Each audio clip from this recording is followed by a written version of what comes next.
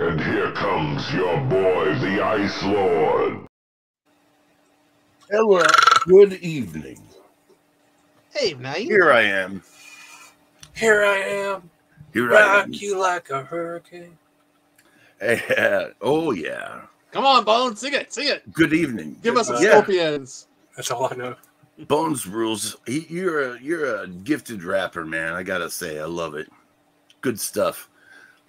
Welcome Yes, to the it's your ninth Bo. circle. Oh, is he here? Yeah. Well, I gotta check them comments. Damn. Anthony, what's up? Chabot. How are you doing, buddy? Good to see you. This might be a very chill stream this evening because we're trying to pay tribute to one of our fallen favorites, or one of mine at least, Layne Staley. I believe that his official date of passing was in 2002, April 5th, 2002. So this is the 22nd year from his exact, at least the official public date of his passing. Usually the family doesn't, tends to keep it like private.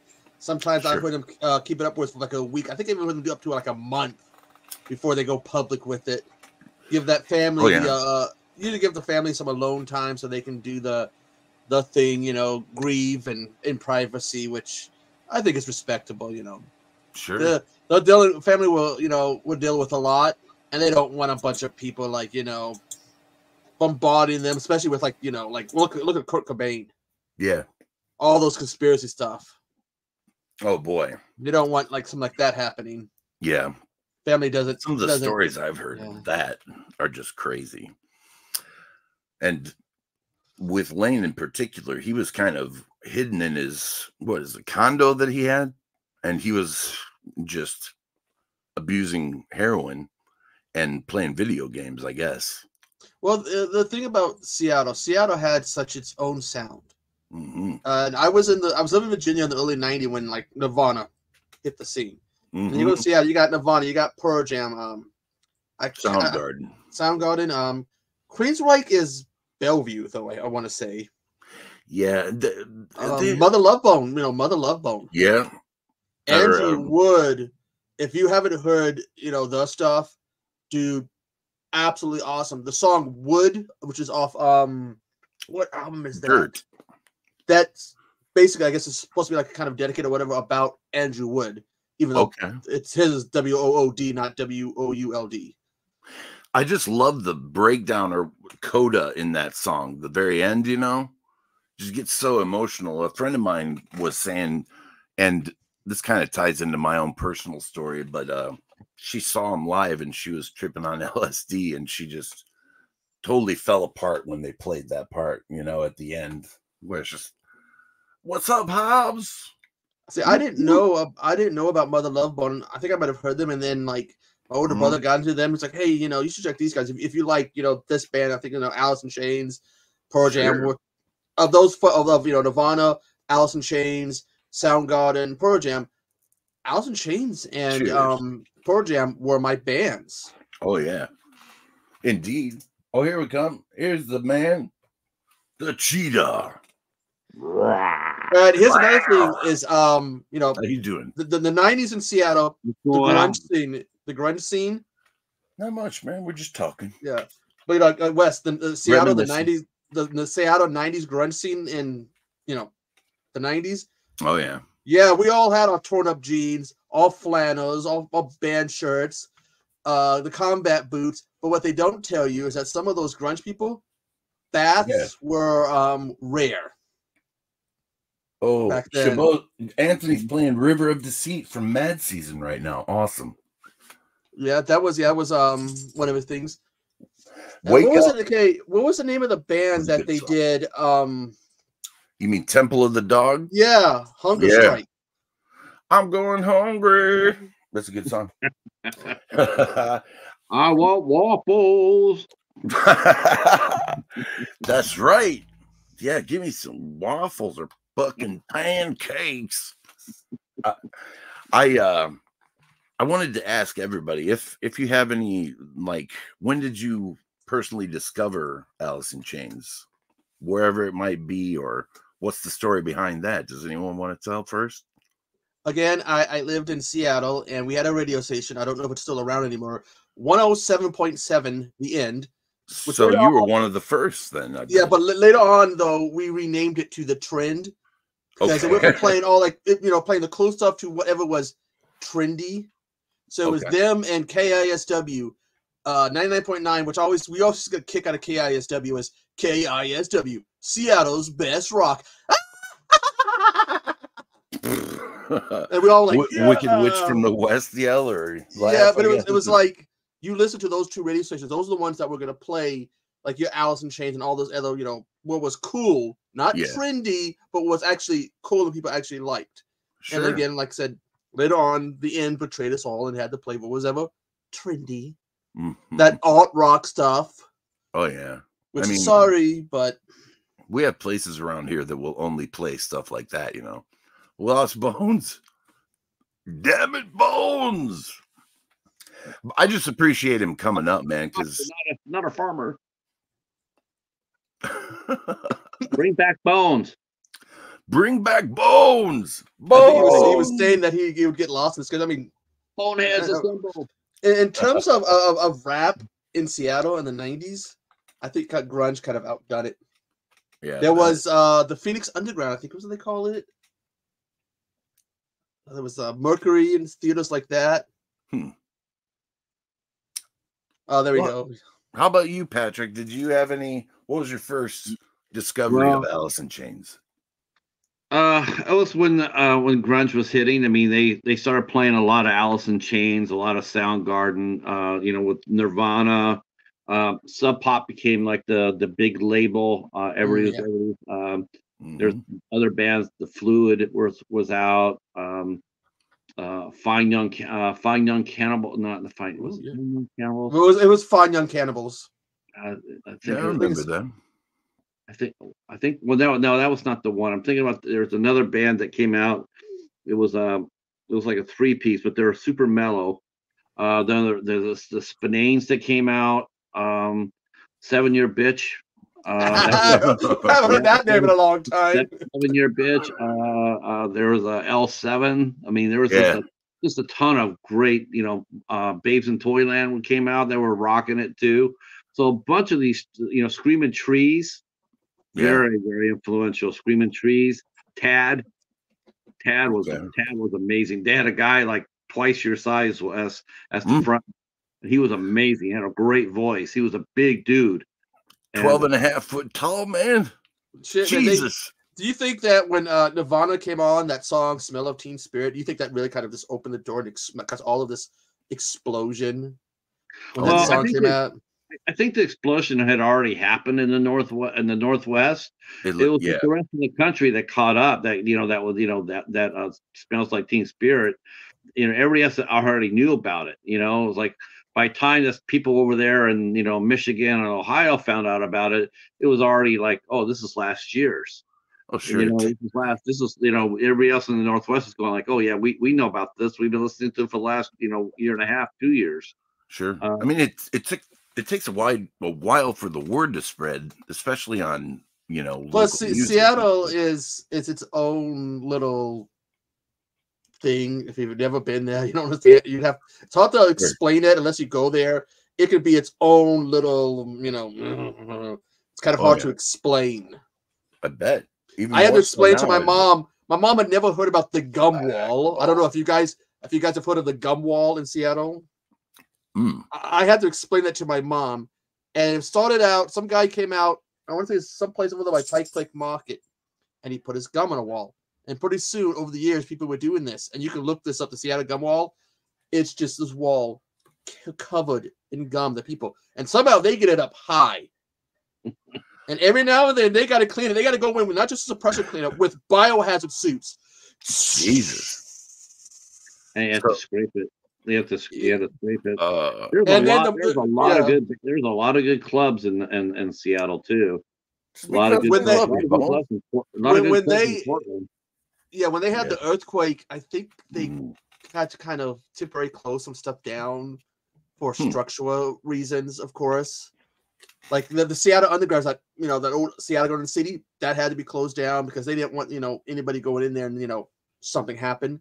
So then there was like in some of the old sound Pearl Jam music videos. Like Jeremy, when you see him performing, that's I want to say that's the Mercury, but I could be wrong. Is that the same for the Even Flow song? Because yeah, it's a theater there in Seattle. It looked like a local theater or something, you know. Good stuff, man. Been by there, never been in there, but yeah.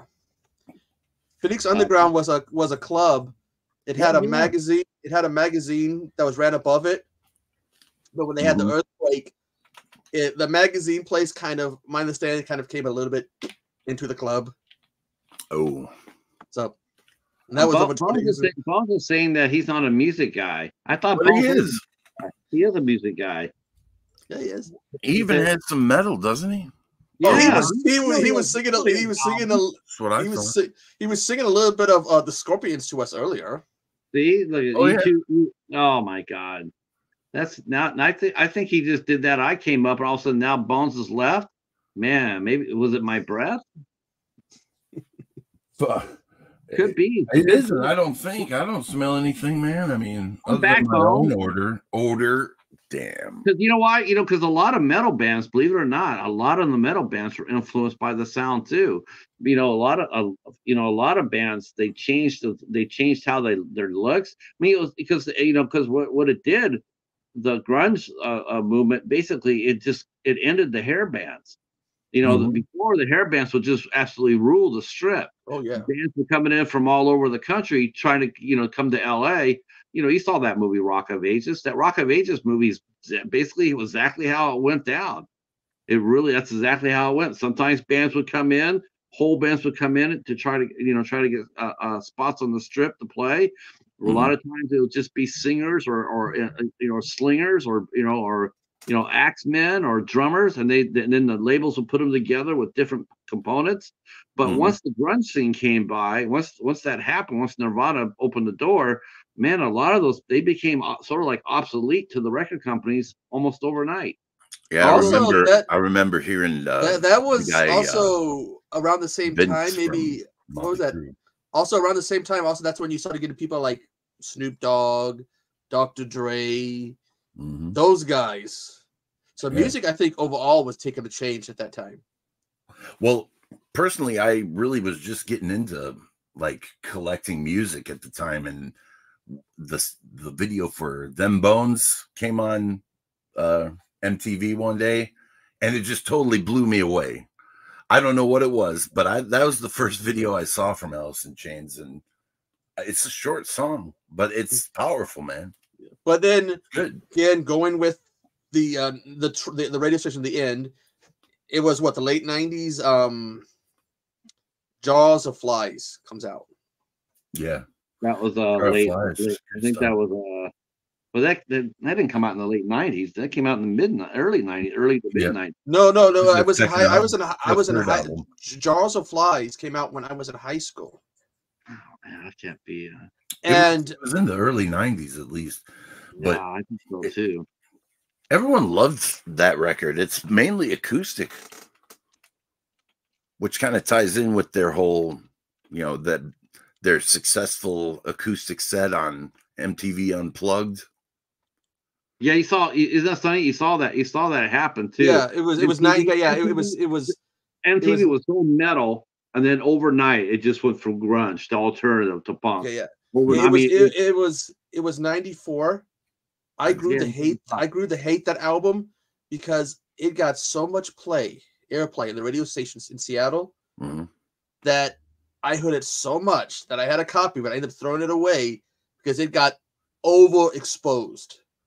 Sure. I mean, and you do that yourself. I listened to that on repeat back in the day. Same with Dirt, same with Facelift. I mean, you just get obsessed with those albums. I liked a lot of those bands that came through. Alice in Chains was a really solid band, but man, honestly, if I had to choose one band from the two bands, if I could get two bands from that time period, Bones. Hello. He's made his triumphant return. Hello. Hello. I would have picked. I would have picked.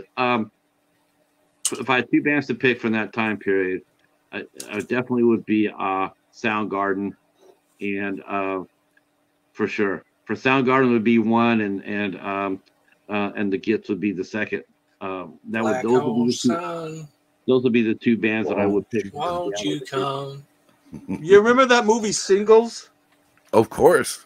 Look at what's on the soundtrack: Alice in Chains, Chris Cornell, The Love Mongrels, Mudhoney, Smashing Pumpkins, Screaming Trees. Eddie Vedder was in there, right? Mudhoney was badass. Yeah, Mother Love Bone, Paul Westerberg. Well, that did help out a little bit too, because it was right before. I mean, I think that Alice in Chains plays "It Ain't Like That" in the theater scene from that film, which was great. I mean, it's one of their awesome tunes. And well, hello, Lord Gary. How you doing, man? We're just talking a little grunge scene and. As I live and breathe. As I live and breathe, Lord Gary. Da, da, da, da. Thanks for coming out, man. Well, and everybody, I swear, everybody I knew back then either had a Nirvana, a Pearl Jam, or Sound. No, it was either an Alice in Chains, Pearl Jam, or Nirvana CD. Don't remember anybody ever having a Soundgarden. You had one of. I don't know. You had an album in Seattle from one of those three, or you had. From each. I had from each. Sure. I wasn't into Soundgarden. I didn't really kind of personally discover them until the Super Unknown album. Like Bones was singing the, Black Hole Sun. I'm pretty sure that's on Super Unknown, but it takes a little while to discover other kind of bands. I don't know if you have to choose two bands. That's hard to do. We used to make jokes. We used to joke around about the song Spoon Man. We'd be running around, Spoon Man. That's all we would say. It was a big line to run around going, Spoon Man. People, if you didn't know about the song, people would be like, why are you screaming Spoon Man? It's a song. I'm promoting. Spoon Man, here's a small trivia. So I booked a Spoon Man.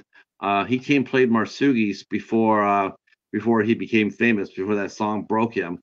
But he came and played at Marsugi's, and let me tell you, that guy was the real deal.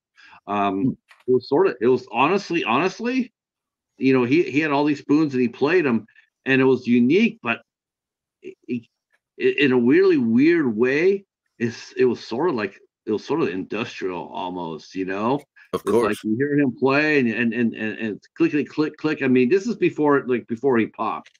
Now we wouldn't have been able to get him if that hadn't happened. But he was touring with another band, and he was sat there and he played for about 40 minutes on spoons. That's all he played, and it was just amazing to watch. And I want to say his first name was Art. It was like Artie or Artist or something like Artist the Spoon Man or something like that. But yeah, he was well known before the song broke him. Well, didn't he appear in the video? Wasn't that the Spoon Man himself, or was that just an imposter? No, that was probably him. Him. Mother Love Bone. Mother Love Bone was another really strong band too, but they didn't last very long because I think their singer. I think he OD. Andrew Wood did OD, and listening to the stuff, it's talented. I love the stuff. Stargazer, Stardog Champion, and Chloe Dance, and I think Crown of Thorns, or whatever. Usually those two are Chloe's Dance and Crown of Thorns. Is usually when you find them, they're usually together.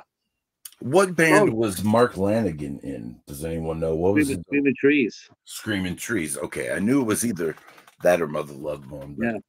I didn't really discover that dude until Queens of the Stone Age, but he's good. And here's one for you. I forgot about this band because I was trying to remember some of the old Seattle bands. Green River. Yeah. Jeff Ament, Stone Gossard.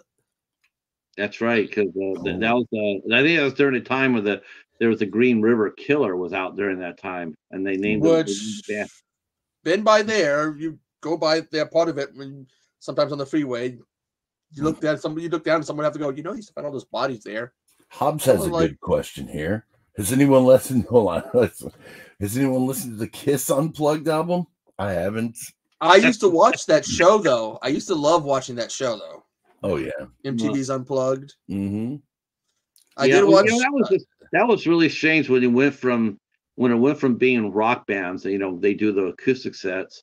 It was so weird how MTV just dropped it out of, you know, it really showed you just how just how shallow you know, the media was at the time. I mean, everybody would change their look and their vibe, you know. I mean, because all the rock bands were just they were kings. I mean, it really was. And then the drop of a hat when the band started, you got LL Cool J doing a acoustic cover of Mama Said Knock You Out. Yeah, that doesn't really match. Tears for Fears is awesome though, Gary. I must agree. They were a little before. What band did you listen to, Bones, when you were a young bone? What specific year are we talking about? Could be any. My favorite 80s band is Guns N' Roses.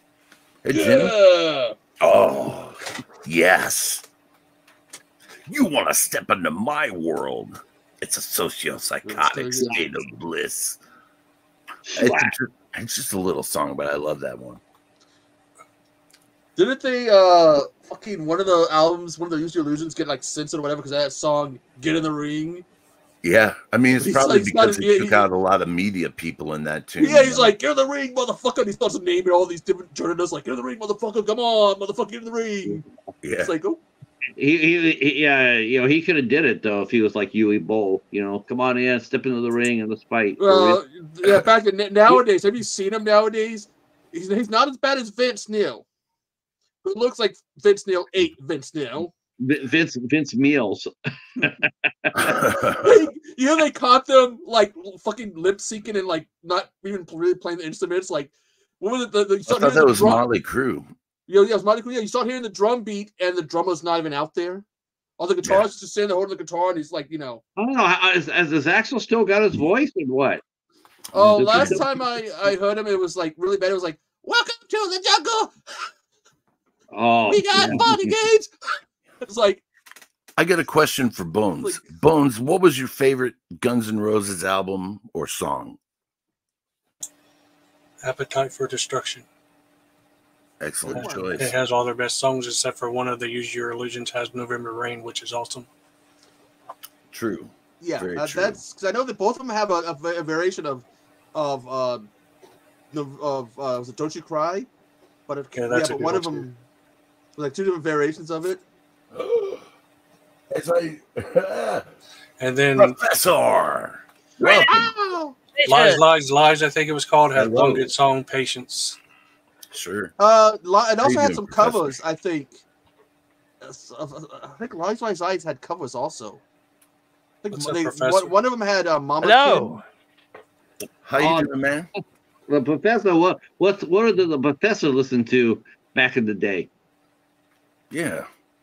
Besides Menudo. Menudo. Well, no, I'm actually like a jukebox. I listen to pretty much anything. But I do like I do like my favorite bands are Queen and Metallica. Those are my two favorite ones. Oh, and Guns N' Roses before Axl Rose got fat. Hey, there's another good song on Lies that I actually love more than Patience. I used to love her. I used to love her, but I had to. She bitched so much, she drove me nuts, and I can still hear her complain. Hey, Lamonia, how you doing? Let's see what she had to say here. I saw the DNR or Axl Rose's solo project twice because that shit was no Guns N' Roses. His voice was horrible. And let's not forget, Axl was a prima donna. Remember? Oh yeah, from the entire get-go. Right here, he wouldn't get. He'd wait to get on stage, and that story about when James from Metallica got set on fire. Mm-hmm. He caused a riot. And Lars goes backstage. He goes, "Hey, you need to get on stage there." He goes, he's like smoking a cigar and drinking wine. I can't. My throat. Yeah, that was his drinking excuse. wine. Yeah, motherfucker. It's like motherfucker. You're drinking wine and smoking a cigar, and your throat hurts. Yeah, you can do that all on stage. I don't see what's the point. I mean, why? He should have got his ass back. But up there here's the real question. Here's the real question. He wore a skirt or a kilt sometimes. A kilt, yeah. Was he doing it traditionally and not, woo underneath it? I never saw his junk, thank God. But all I'm gonna do is only Axel can give. But no, anybody who was front stage for one of the shows and was able to look right up and go, "Oh my God, it's tiny!" Oh Lord, dude. I mean, not if you asked Axel, he'd be like, "Oh, it's 20 inches long." Oh God, you gave me a flashback. You know that wrestler Hulk Hogan, who's known for his lies. Oh yeah, he told one, "I'm Hulk Hogan. I got a 10-inch penis," and then they got him on the witness stand. I'm Terry. Hulk Hogan has a 10-inch penis. I don't. Motherfucker, you're the same person. So he's got a detachable version, then I guess. Apparently so. Oh, I saw Velvet Revolver with Slash and Duff, and that was such a better performance. Scott Weiland did. Oh, that's right.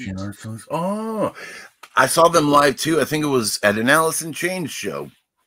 Later years after Layne had passed, obviously, but they weren't that bad. I wasn't really into them at the time, but Stone Temple Pilots. That's another good one. Yeah. Geez, I passed on those guys though because I already knew about that guy. He was already strung out by then. They offered me, the label called him, offered me the shot at Marsugi's, but I turned it down because I didn't want to deal with the drug abuse. Sure. I mean, you specifically despise drug abusers is what I'm oh feeling, my God. Right? Well, no, it's not that. It's like, you know what? If something happens, right? Something happens. Like I remember before I was just starting at Marsugi's, and we had one of the most infamous bands. I'm sure Wes will know this band right away. Maybe Bones as well. But do you guys remember a band called Flipper? I don't know. Unfamiliar to me. I know of the Dolphin Flipper, but not the What are some of the songs? They were named after that. So they were a San Francisco band, and we were in the back. They were in the back, and because we had a kitchen, and there's this kid go back and tell them that they're going to come on in about 10 minutes or so. Go back there, and sure shit enough, there's two of the guys out there, shooting a shot. They're fucking on heroin. And it was just like, what the fuck? And sure enough, he just, I didn't say anything because I had just started, but there's just no way after that, I would never let that happen again because you could lose your owner, the guy who's paying you. If some cop walked in there after officers, you could lose your whole shit. You could lose your liquor license. You could lose your property. Anything that happens there, it's on you. And if you so, but it was like I never booked those guys either. I got calls. Hey, can we, who's the booker of the club place? It's like me, and it said, hey, can we get a spot? And it was just like, no, I don't have anything, man. I don't have anything. I didn't because I was scared shitless, man. I didn't want a band like that in the club, and that's why understandable, man. I mean, that's why I turned down Sublime too, because by the time when we got him the first time through, his drug problem wasn't so prevalent. Okay, I'm sure he had it, but it wasn't anything like it until they got popped. All of a sudden, next thing you know, and here they are. When the first time they played, they didn't play for anybody really. We had like 40 people there on a Sunday, and the next thing you know, they pop, and next thing you know, they're playing. They're playing these bigger rooms, and I got a call asking for a date because they said they had liked the room and they wanted to play, and I'm just thinking, well, but I said there's just no way because that guy's strung out. And so I passed. I didn't tell him why I passed. I just said I didn't have a date. But I said I can help you though because there's a guy across the street from me. He has a club, and I'm sure he would take the date. And so I gave him the date of the club's number. It was my friend Chris from the Ajax, and I said, "Yeah, man, they want to book Sublime at the Ajax." And when they played their date, I was across the street at my club. I had bands on, and I saw them roll up in their van, and Bradley was he was a spot.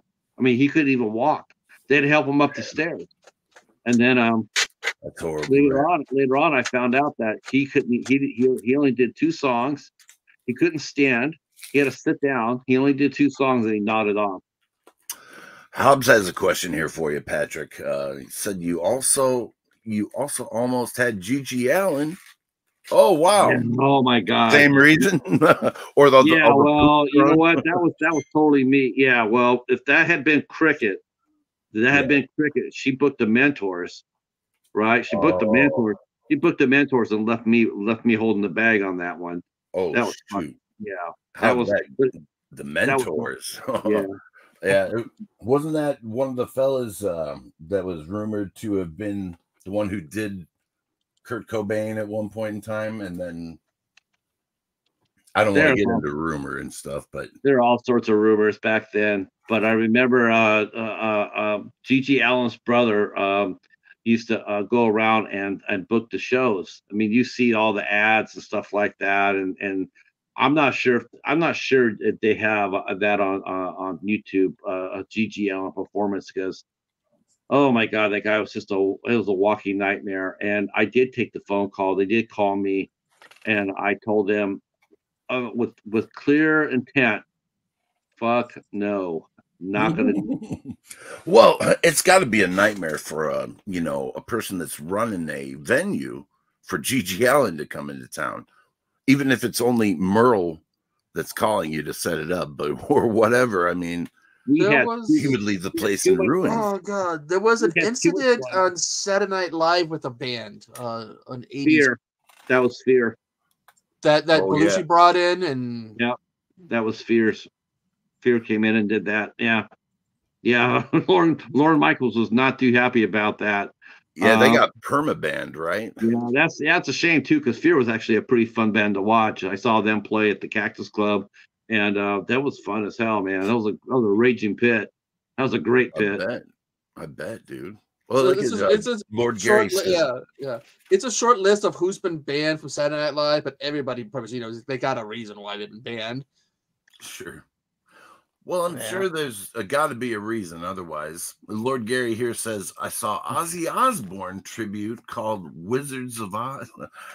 I wonder if the band Iron Maiden's still around. Like gals. Oh yeah, they were around. They were around there. Sheesh, man, I remember those guys. Those guys were still playing back when I was working. Yeah. Oh boy. So, I have a question. I don't know if you've touched upon it, and if so, you'll let me know. What do you guys think makes artists fall into drugs? You think maybe it's the music producers that give it to them to control them easier, or is it just the hustle and bustle of going on tour and it's just takes its toll on people, or just to fill out the rock star stereotype that I'm a rock star so I gotta do it. That's almost it right there, Professor. I mean, it's there. It's sad to say. It's sad to say because you're looking for a deep thought, like what could make a band, what could make a guy do that, a guy or a girl shoot up. I mean, what deep meaning is there behind it? And when you find out that it's because that they feel that's part of the look, it's the saddest thing ever. Like blues players. Oh my God! Country. It's the drinking. They have to be seen drinking to be, like, oh, he's true country because he's drinking. With blues, it's like, oh, that guy's deep, and there has to be heroin. And for rock bands, it could be sex.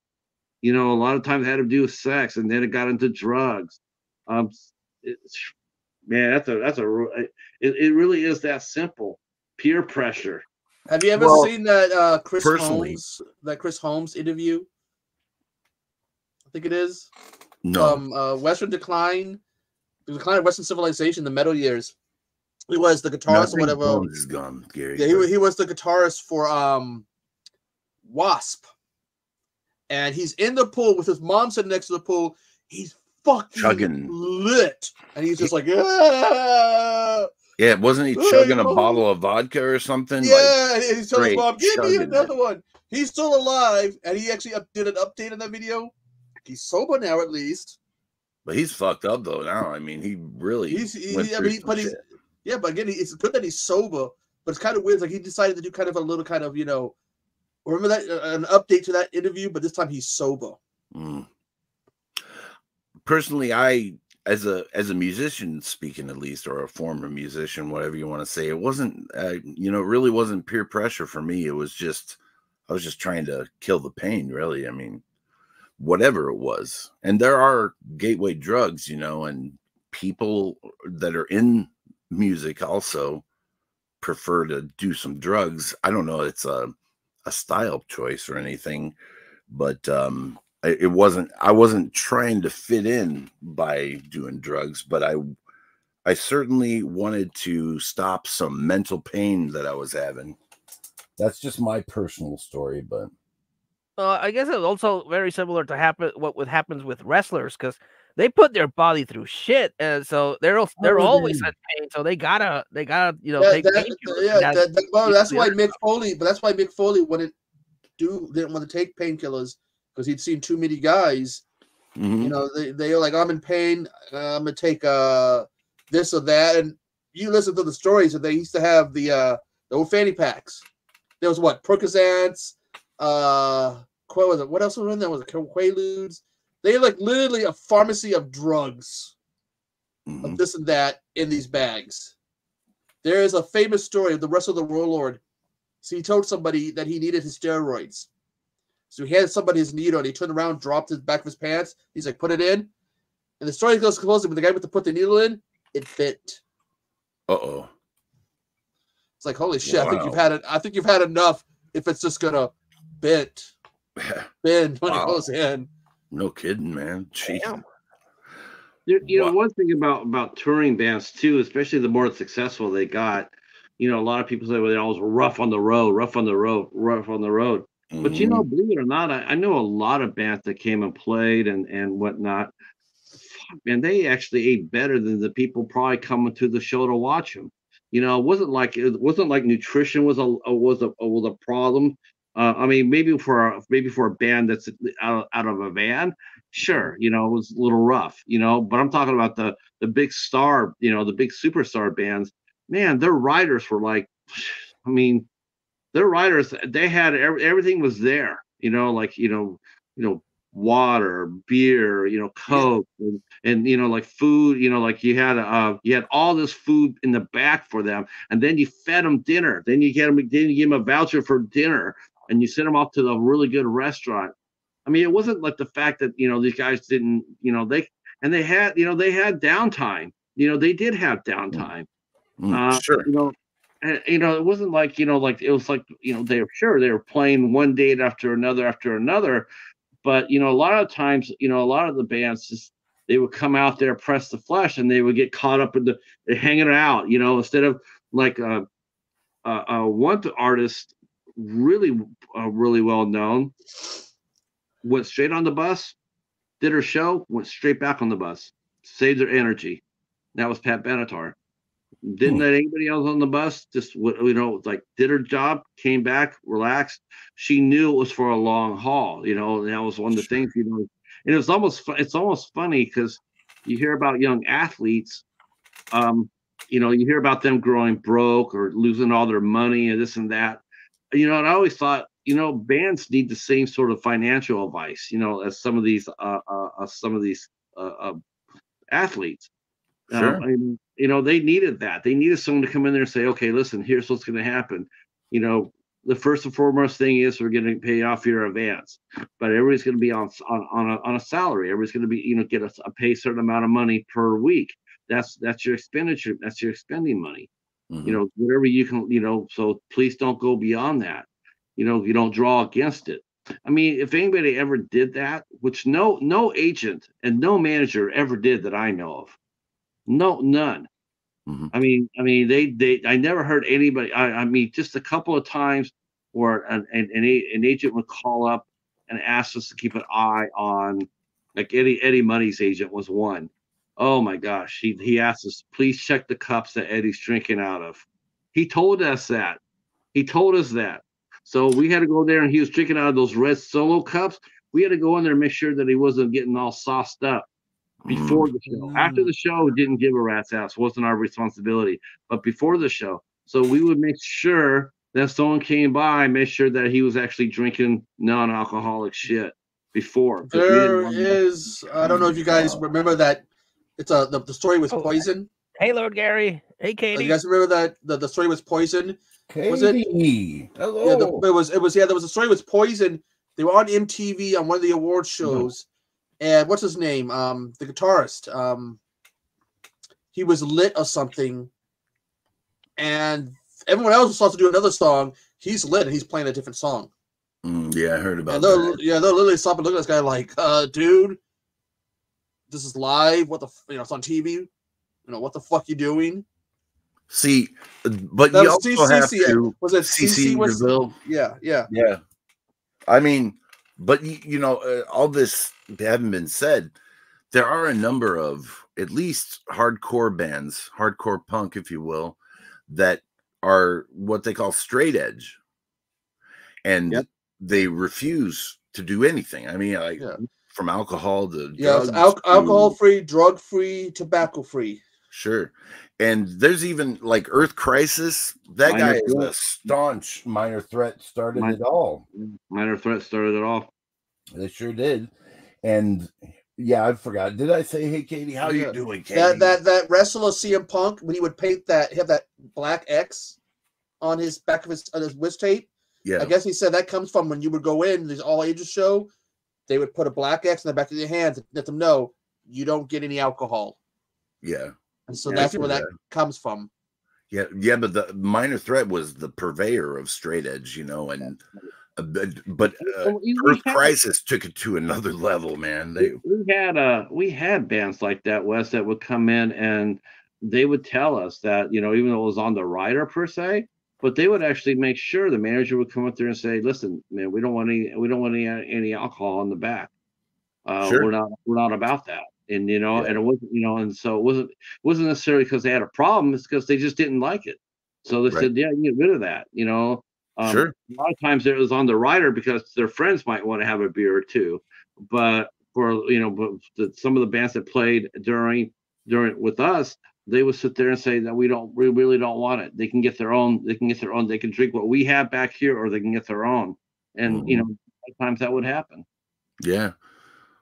Well, a straight edge is very staunch about these things. There's no exceptions. I mean, at least with what they will consume, themselves. But some of them are a little more accepting than others. But there are some that are just all out, which I can understand.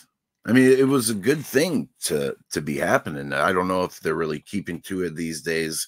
The bands that used to are, but like some of them have a reason too. Like going to that wrestler to CM Punk, he's told the story that his dad, his biological father, was an alcoholic, and he tells the story of his dad coming to pick him up from school, driving him home, and he's taking his head out. His dad's taking his head out the window, puking his guts out. Oh God! And Punk's in the passenger seat crying, hoping nothing's wrong with his dad. It's like, yeah, I can see why someone's going to be anti-alcohol after to see that kind of shit growing up.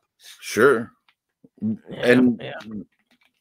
That's usually how it happens too with children of drug abusers. They see what happens to their parents, and they don't want to go through the same thing. My dad was an alcoholic, but he did the classes, and I think the one thing he got taught is once an alcoholic, always an alcoholic, because the urge is always there. Yeah, I have a brother. I have a brother who's possibly an alcoholic. I am borderline alcoholic because it's in my blood. I have an automatically like for so many people in my family. So you have a predisposition to alcohol, basically triggers you. Now, tobacco, I found a good way to get off tobacco. When you go to the doctors and he says, I'm hearing a funny sound from your heart and lungs. Do you smoke? Yeah. And they give you that look like you may stop. But when they tell you they're hearing something unnice, you go, right. It's usually just enough. Yeah, I've been warned by doctors, and I did my best to try and quit, but damn, it's hard to do. Smoking. I noticed one thing though, Wes. I mean, I have noticed one thing, man. It does seem like you're trying. You slowed down a lot. That's for sure. Well, yeah, man, totally. I noticed that, man. You're not chain smoking like you were a while ago. Right. We like got out in the garage. We got to introduce Wes to a new thing. Coffee. Coffee's great. Just saying. Well, I mean, I love some caffeine. These. Hey, I'm gonna be trying a new coffee I've been hearing about called Fire Department Coffee. Apparently, it's been some firemen started this coffee up. Some of the proceeds supposed to go to help first responders and stuff. Mm-hmm. So I'm all for it. It's supposed to buy defibrillators, so when people have heart attacks from coffee, they're able to go in there and save their life, so they can buy more coffee. Coffee causes heart attacks. Shit. Hey, I'll talk. Hey, again, Seattle loves its coffee, so I'm pretty sure some of these bands backstage, in Seattle nowadays, probably the last 20 years or so, it's not gonna be. Is there any alcohol? It's a coffee. I need coffee. Starbucks. Tully's. Yeah, I kind of envy coffee drinkers because I drink coffee and it does nothing to me. But I see people like walk up like zombies and then drink coffee and then they wake up and perk up and everything. I'm like, what do you put on your coffee that I don't? You're drinking the wrong coffee. Yeah, you can't be drinking that Folger shit. You got to be drinking that Starbucks. Don't go. Okay, with coffee, don't go with the big name brands like Folgers. Go with more like the smaller ones. It's gonna be better, and not gonna be weak and shit like Folgers. Well, there's one thing that's true between... or you can drink the weaker version of Starbucks, which is still plenty damn good, and that's Seattle's Best. But that's still a good deal. That's actually made by Starbucks. Seattle's Best is made by Starbucks. It's slightly weaker, but it's a lot more affordable as well. But there's a reason. Okay, I'm gonna do something that's gonna get me in trouble with Seattle. I'm gonna give you guys the truth, the hidden secret about Seattle's Best. That's meant to rope you guys in to come into Seattle and trying the real shit. That's why we sell it to you guys. So to rope you guys in. God, and now I know the Seattle people are kicking down my door any minute now. Be like, you need to talk. Oh no, we lost Echo. Damn it! Well, here's the one for Pat. Here's one for Pat. I know that's. There's the stories about these different demands the bands have. Somebody had like the separating the different with the Skittles or M&Ms of a different color. Yeah, there's a reason why they did that. The test whether or not they're actually paying attention. Yeah, but I think anything Van Halen. I think it was Van Halen or Kiss that did that. Did you get anything like? Make sure the writer was being read. Did you get anything like that was particularly weird that has made you kind of go, oh my gosh? So my bosses, Jimmy and Yosik, they love me. They love the hell out of me because we had the guy before me. His name was George, and Joe. Oh gosh, that was not George. It was Jovan, or something like that. And he would have a tendency to go through the writer, and he would leave things intact, right? So like he wouldn't cross it out. So if you don't cross it out, you don't take it out, you're expected to have it there. So, so here is the day of the show, and the manager comes in there and he takes a fax report of the writer that you sent back with the contract, right? You sent back the contract with half with the advance money, and if you weren't careful with that writer about taking care of shit, you would find yourself getting a lot of stuff. I mean, you send a couple of guys out to Costco, and they come back with half a truck full. Me, on the other hand, coming from Marsugi's, where we didn't give shit to anybody except for 2 beer tickets. Man, I was a surgeon. I would just go through, just cut out everything. And I get agents that be calling Jimmy. I'm going like, man, there's nothing. What's left for us? Well, you get, what do you mean? It's just, you just fax back the writer, and there ain't nothing on it that we're getting. And he goes, no, we're not. And they go like, that's sort of fucked up. He says, no, that's how it is. And so it says, we'll feed them and we'll give them their dinner, you know. But yeah, but we're not going to give them every single. I mean, because it was sort of like throwing a big old mud ball against the wall. Whatever stuck is what you got on your rider. And so if you weren't careful about that, you could be up for a lot of mud. But when was that decided, though? At what point during the negotiation of the contract itself is that, you know, did they know about that? I find that too. I went through that as well. Jimmy signed off for the advance, but everything else I signed off on. So it was my signature on that contract. I did the riders, I did lighting, I did load in, I did hotels, I did all that stuff. That was all on me. The Yasik, since he was the club owner, he was paying them freight. He would also do the half the money, but I would be the one responsible for taking it to the post office and making sure it got sent off. And believe me, that sounds really simple, but you'd be surprised how many clubs something would happen to that advance.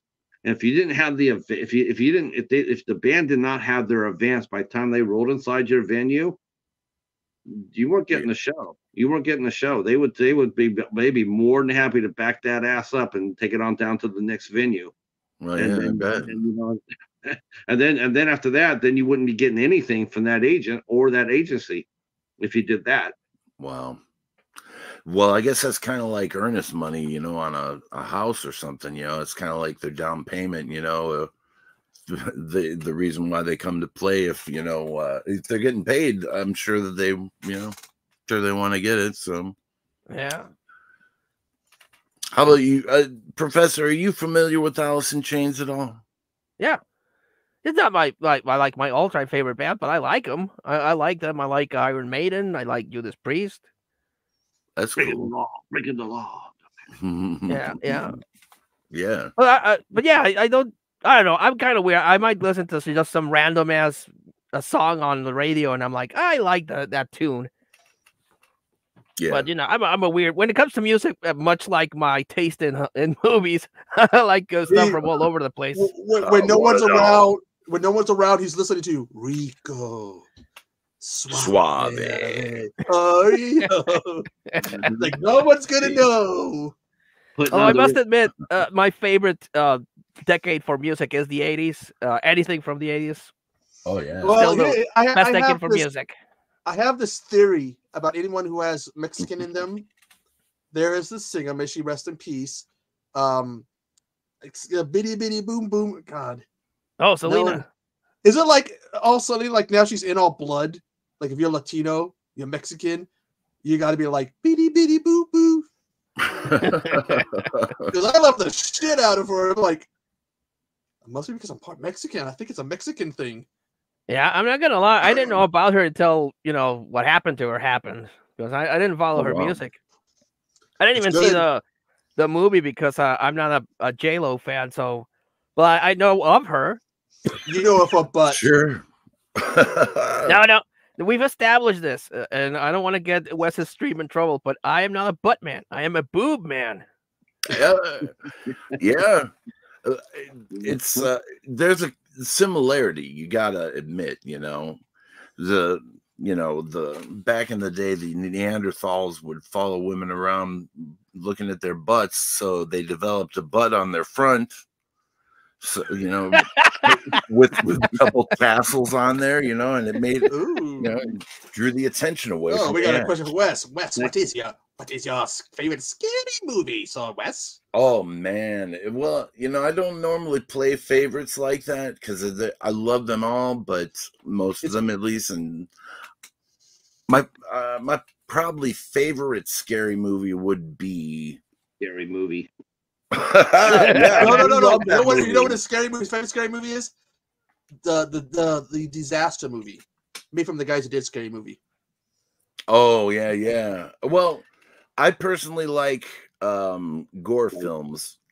I like God, my favorite scary movie. Damn, I'll have to get back to you on that one. But there's too many to name. But I'll think about it and let the rest of the panel answer, and then I'll just name your favorite one, which was Airplane. Yeah, that was certainly frightening. Surely you can't be serious. I am. And don't call me Shirley. Yes. I just got that new Wild Eye Freaking, I go to that video store, St. Jack's. I go, hey, look, it's a Wild Eye. It's a Raw and Extreme in the wild. Man, that's crazy that you found a Wild Eye out in the wild, man. But a Raw and Extreme. Yeah, that too. I've seen Wild Eyes every now and then, but I've never seen a Raw and Extreme. Because now I got Frogs and Dead and Breakfast.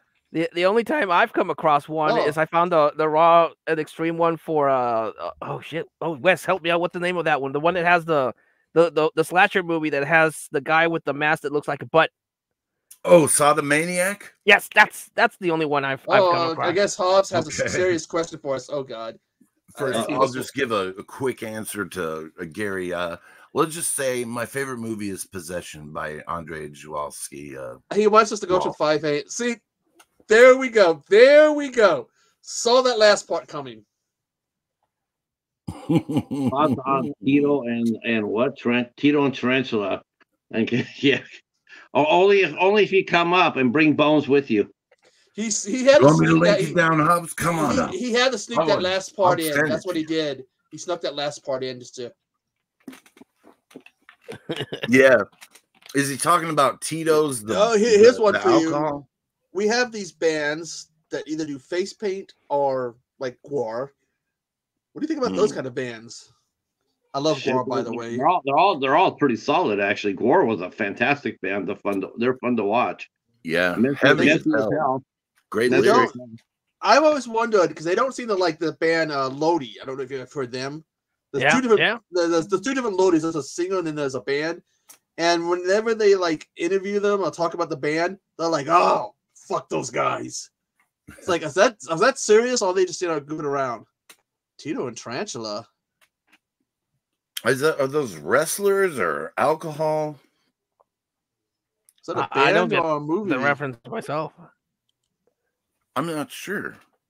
Hobbs, would you elaborate? Hobbs needs to come back up to explain this to us. Oh, it's a band. Oh, they were in.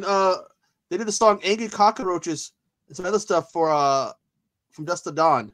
Oh, cool. Okay. So were they the band that we see in the club in Titty Twister playing it? Yeah.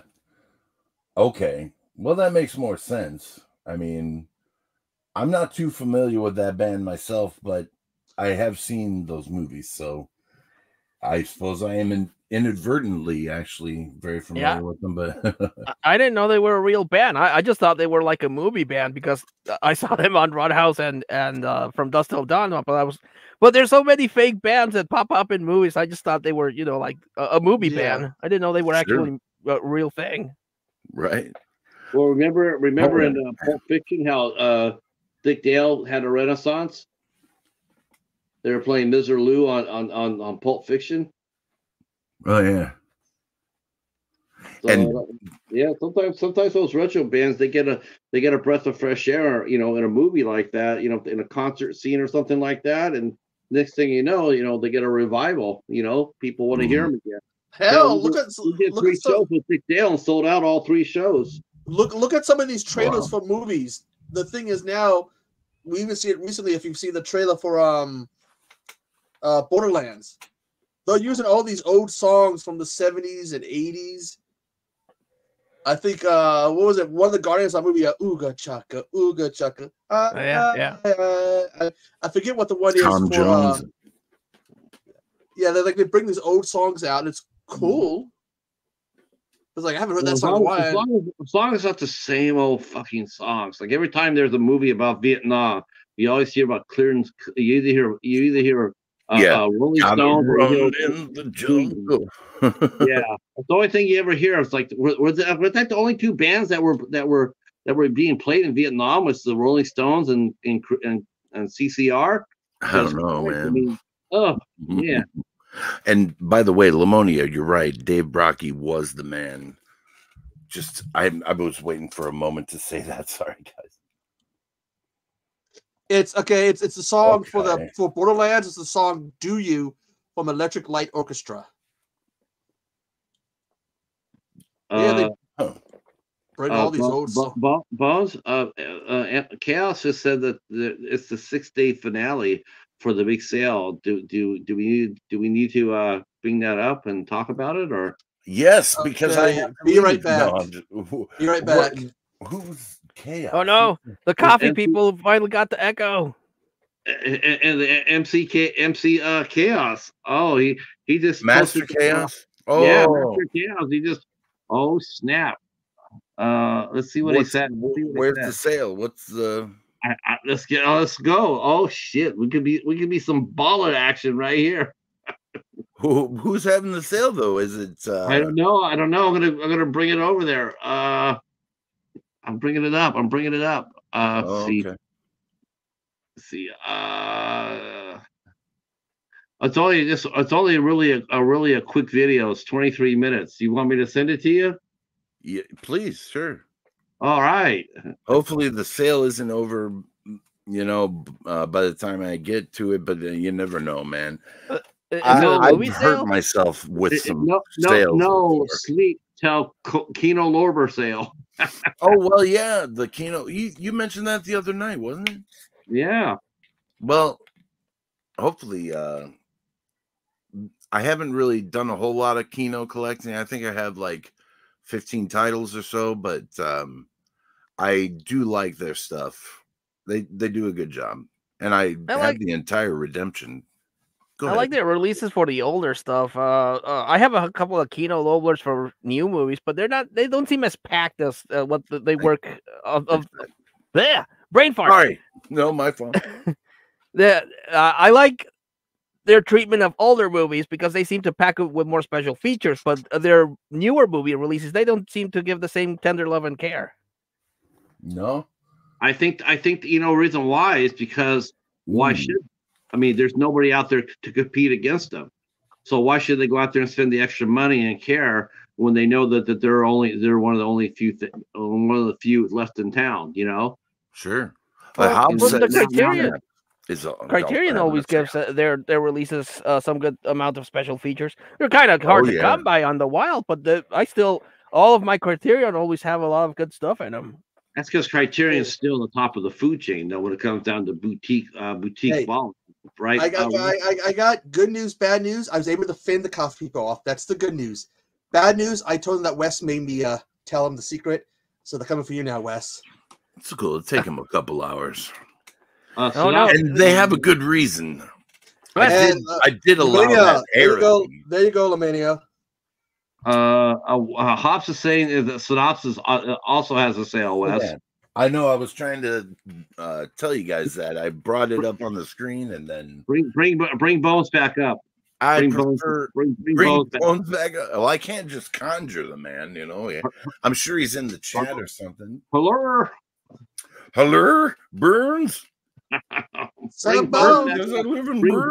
Bring Bones back up for Synopsis stock. Bones, we got chicken wings. We got chicken wings. Bones is like a wizard. He always pops up when you least expect it. Yeah. And all you have to do is sit there and say, well, it's just like with Wes. All you have to sit there and say is boutique, and then stand back and wait for like 5 seconds, and they'll show up. Oh, like Professor, just say big gothic boobs, and big what? Where? Yep, MVD has a sale. Oh, yeah. Off of Synapse. Oh snap! MVD. MVD. I think I looked at that and only saw a few of them I actually might get. Really? Damn. Man, I already have the money to buy stuff online, even if it's on sale. I already spent all my Hamilton money. Damn, man. I see they have the Severin 50% off flash sale. Severin itself. But you won't get your shit till next year. Yeah. Now through April 15th. Oh, okay, man. That I can do. Although Synapse is always good, but not necessarily Severin. I love them and all. I collect them, but some of the titles they've been putting out just aren't for me. But Walmart has the $5 steelbooks. No kidding. Yeah. What's going on that everyone has a sale? Is it because of the eclipse? They're trying to get rid of their merchandise? Maybe. Yeah, they're like, it might be the end of the world. You never know what these eclipses. Let's just do a big sale. I don't know. It's hard to say, man. Hey, you can get Overboard for $12.48. Wow, there you go. And that's a Severin because that's under the Severin. Yeah, that's what I'm talking about. Like I used to like that movie back in the day, but go ahead. Yeah. Sorry. Yeah. It's a good film, Ben, but I don't know. Not all Walmarts have the $5 steel books. Echo can tell you for certain. Mine only have the 20 and up steel books. Oh, so they bought them from the Best Buy when they did their. And I looked I looked in my the bins. We have two bins. We have the $5 bin and the $7.50 bin. I went through both of them. I heard there was an earthquake in New York, Lamonia. Yeah. Where do you live, Lamonia? If you don't mind telling, it's fine. Ooh, Sinful Dwarf for $14.98. Oh, that's a steal. That was like the official movie of the midnight hour for the longest time. Yeah, it got passed around like a some of the stuff $2. Yeah, like a 12-year-old at Jeffrey Epstein's party. Oh, nice. Some of the stuff I've noticed that some of the stuff selling out. Oh man, don't be telling me this shit. Ooh, Day of the Animals. Damn it, Echo. I almost called you Bone. Hey, Day of the Animals. You can get Wes is missing his boutique baller buddy right now. I know, right? Well, that's maybe. I really want to see that, man. One of these days, you and Bones have got to do a boutique baller show. Yeah. Hey, maybe that's why Bones disconnected. He's logging online and buying all those sales. That's right. That's right. Hey, I can't blame him. Bones could be balling right now. He might just be. Oh, I gotta tell you, it's very possible. I like this arrow video, man. I was like, damn, that guy's got a really nice arrow collection going. Yeah, he's got Cave Dweller. He's got a lot of them I haven't even seen or heard of. They're nice. I was like, damn, I have sheesh. I think I honest to God, I think I have like one or two arrows in my whole thing. And then he was popping off, and I was like, man, this is a great collection he's got. Oh yeah. It's nice. It's cool. It is cool, man. I did enjoy that video myself, so yeah. Probably made your hands itch, didn't it, Wes? Yeah, a little bit. Hey. Well, I was like, oh my God. Every time I find an arrow in FYE, they're always just so overpriced. Oh God. But that place is bad. I don't know. You know what? You would think of all the video stores that would have went out first and no one shed a tear about. It would have been FYE. Those guys are so hideously expensive. Yeah, like double what you would like pay for at Tower Records, or even on Amazon, man. Like you I think of the base price for a slipcover arrow is like $34.95 or something, and that's just obscene, you know. I mean, yeah, back in the day, Suncoast was like that. All the titles in Suncoast used to be overly expensive. Yeah, hey, I love Suncoast. $34. That'd be me and the Bethesda combined at a flea market. Hell yeah, man. I totally understand. But I wasn't able to find them on Amazon or anywhere else, so I was just like, I gotta just take the gouge, whatever. I couldn't help it. Mm. So what's your back wall look like now, Wes? Have you got anything new since you did us a movie tour? You haven't done a movie tour in a long time. I know. Well, it was suggested to me that I should private my other movie, like, you know, collection videos that I had done before, and I'm thinking about doing it again, but by boutique label or by label in general, because I have them all, you know, cornered off into their own sections there, and it will be a lot easier to produce those other than the entire thing. How many ISC movies do you have now from last time we did this? Well, that's a good question. They're scattered all throughout, you know. I mean, so it's hard to say. I probably have a good 20 or 30 of them. Oh snap, man!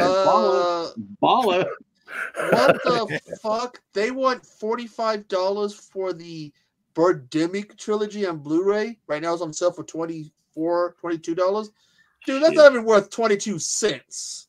Man, let alone $45. I got to admit, I love Severin, but well, you know, kind of. And that is one of the Severin ones. Getting that. I ain't getting that, man. That is too much. That's too much for that those movies. You need to lower the price for that one. Hey, think about this, man.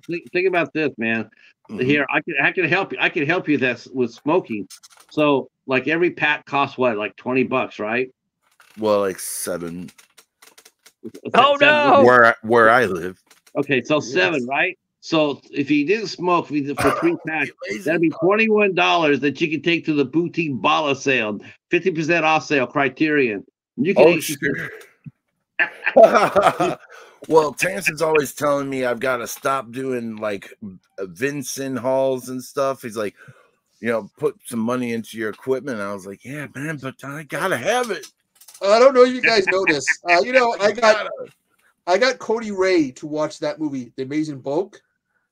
Oh, well, what the ask about was he's like not that bad. That really wasn't. It really wasn't when I watched it when we did that replay the watch party. Honestly, if he has seen the Wendigo, it made the Incredible Bulk look like a fucking Oscar movie. I watched that movie and I literally got sick. Just like Echo got sick with Velma, I watched The Bulk and I got sick. Something fierce. Here's the thing about Wendigo movies. I've seen 2 or 3 and they've all been bad. So now I stay away from them because I'm convinced there's not any good Wendigo movies out there. I mean, there's just, I mean, I watched the Wendigo and I'm like, oh man, this is some bullshit right here. And then I watched the Bulk and I'm going, you know what? Compared to Wendigo, this is fucking an Oscar winner. I'm down with this. It's not bad. I don't think it's necessarily the effects that make the Wendigo bad. What effects? Writing. What effects? I know, but it's the writing. Some of them they don't even let you really see some of them you don't really see the Wendigo. You might see a little like shadow thing, and like you say, not writing. It's really kind of like you're just watching this movie and you're just like, where can I find a gun? I need a gun. I need a gun and a bullet so I can put myself out of my misery. No, just shoot the TV.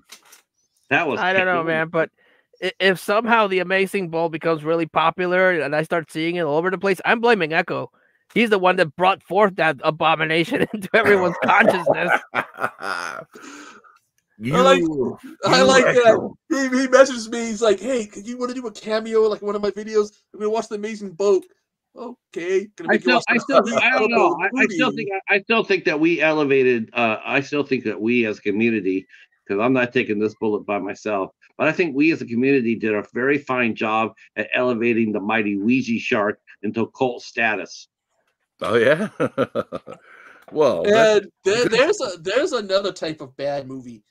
God, with shark movies, it's literally a double-edged sword. You come across a good one here and there, and then you get like Ouija shark, Noah's shark, Sharkula, Raiders of the Lost Shark. What else? Four-headed shark. Four-headed shark attack. Five-headed shark attack. It's literally like it's multi-headed shark. Too. And let me say this because this has to go on to the professor. Who does the multi-headed shark movies? Only the greatest movie studio of all time. Wild Eye. Okay, but look at this. Okay, look at all the different franchises, shark franchises that Asylum has. Multi-headed, Mega Shark, Megalodon. Am I missing any? Oh, Sharknado. Sharknado. Yeah. Riff Track, that's going to be funny. It's Riff Tracks. Oh, yeah. I mean, it's Mike Nelson and... I don't know. I've seen that movie twice. I'm eyeing 2 of the Severance, Day of the Animals, and Revenge of the Living Dead Girls. I got both of those. I know I've seen Revenge. I'm going to have to sit there and watch a trailer, get re-familiar with that movie, whether or not I liked it or not. I know I've seen it. Revenge of the Living Dead Girls is okay. Weren't they fake? Wasn't they were faking the death or something? Something about bad milk or some shit. Or was that a different movie?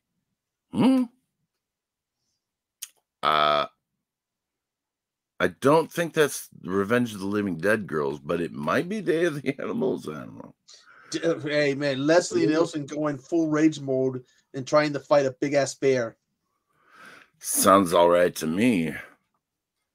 I would dig that. Going back to metal, we lost a great metal singer, great musical artist. Just recently? Christopher Lee. Oh, so wow. Yeah. Remember didn't he have like a black metal band or something? Yeah. Wasn't this band called the Fall of Usher or some shit like that? Christopher Lee and the House of Usher or something like that? Sounds right. He's more operatic with his singing style, isn't it? Or am I wrong? I've never really heard the band, but what I did hear, he sounded very. You can find operatic. It on YouTube, and he does like some covers, I think, of different songs, but I can't remember which songs. You know what? It's still the worst celebrity singer of all time, without a doubt. I mean, the worst of the worst. The one that just screams. It's just so bad. I mean, beyond bad. I know who you're really gonna say. Bad. William Shatner is Rocket Man. I thought we were getting hit with a David Hasselhoff or something. Man. Roseanne. You know what? I would listen to Hasselhoff all day long versus listening to that Shatner song one time. What about when they showed him right where he's sitting there and he's doing that? I don't know what was more. I don't know what was more weird, that the fact that he did the song the way he did it, or the fact that people are actually clapping for him afterwards. I mean, could you imagine if he tried to do that on a mainstream award show? Can you imagine if Ricky Gervais came behind that? Could you imagine Shatner would have died that night? Yeah, he would have totally shat on him. But there is worse than him, though. There is worse than him. Man. There's worse, though. Man. Remember Roseanne? Do you remember Roseanne when she had to sing the national anthem and got the shit booed out of her? Oh, yeah. Do you think she did that on purpose just to troll people? Yeah. No, I think she probably had a couple cocktails. But well, I don't thing with Roseanne is like, okay, so let's say she did troll him, right? But she knew that she was trolling him. Okay, so that was she was in on the joke. Shatner actually believed that he could actually pull that off. Well, that's ego in the case of Shatner. Oh, Jesus, yeah. I mean, I'm shocked. I'm shocked they got him and his ego on that spaceship. Yeah, that's a good point, man. I mean, I don't know. I'm more worried about the feud Shatner was having with Red Letter Media. I don't know if y'all heard about that, but hey, Shatner's very talented. I mean, he spoke Esperanto in Incubus. That takes some talent, I guess. Did you ever hear what Walter King or whatever, the guy that played Chekhov, the original Chekhov, said about him?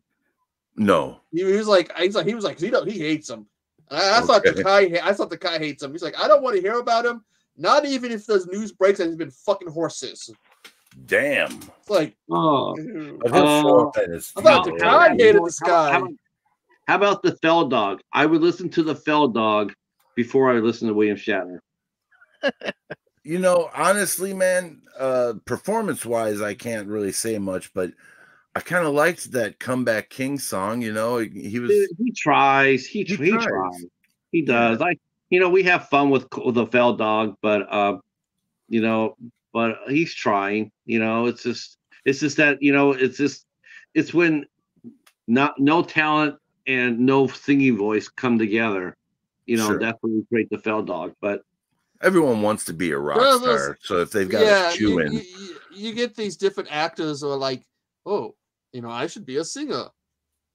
Sure. Him and Pauly Shore. But hey, Eddie Murphy, Bruce Willis, and Don Johnson gave us some memorable stuff.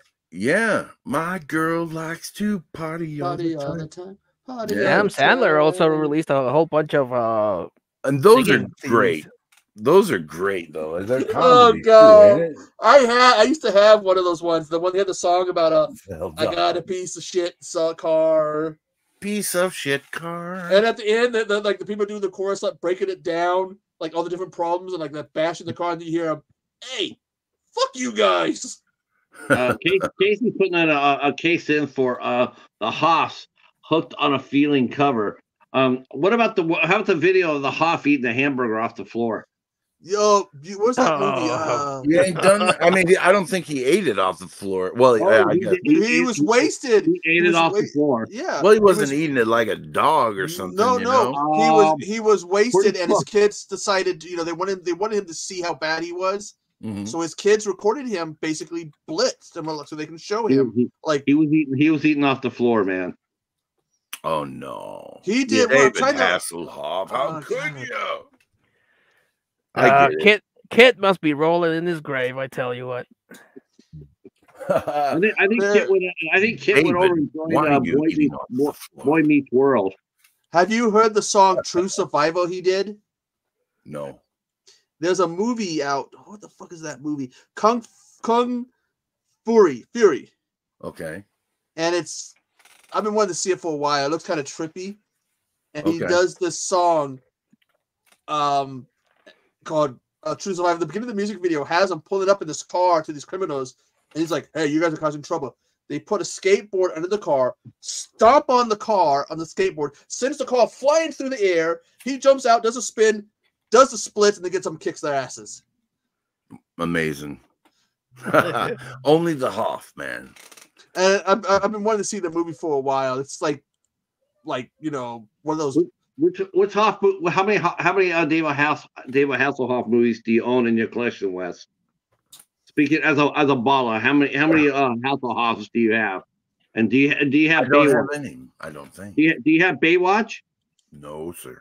No, sir. Yeah. Everybody watched Baywatch, but not for Hasselhoff.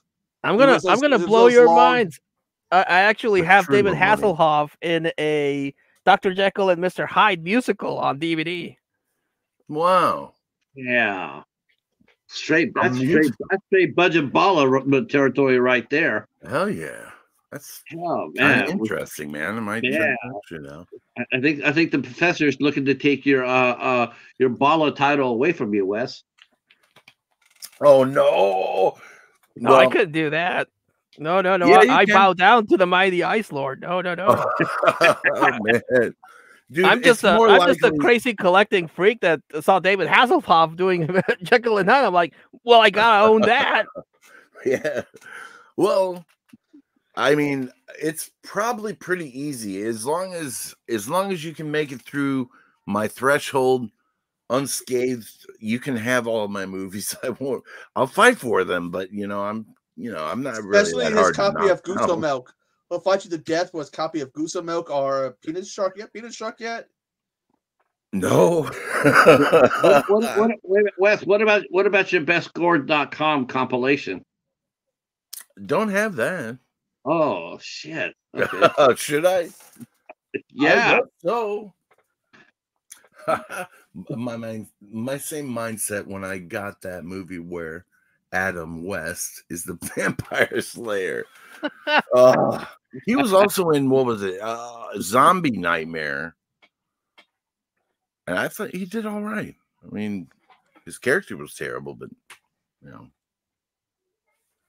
gotta love that guy. Yeah. It's just one of those things. You come across a movie and you're like, what the hell is this thing? And you gotta see for yourself. You gotta buy it and watch it and be like, well, that's the thing I saw. Yeah. Like my son did with Hobo with a Shotgun. Apparently he discovered that and he's like, we've got to watch this, Dad. And I was like, okay.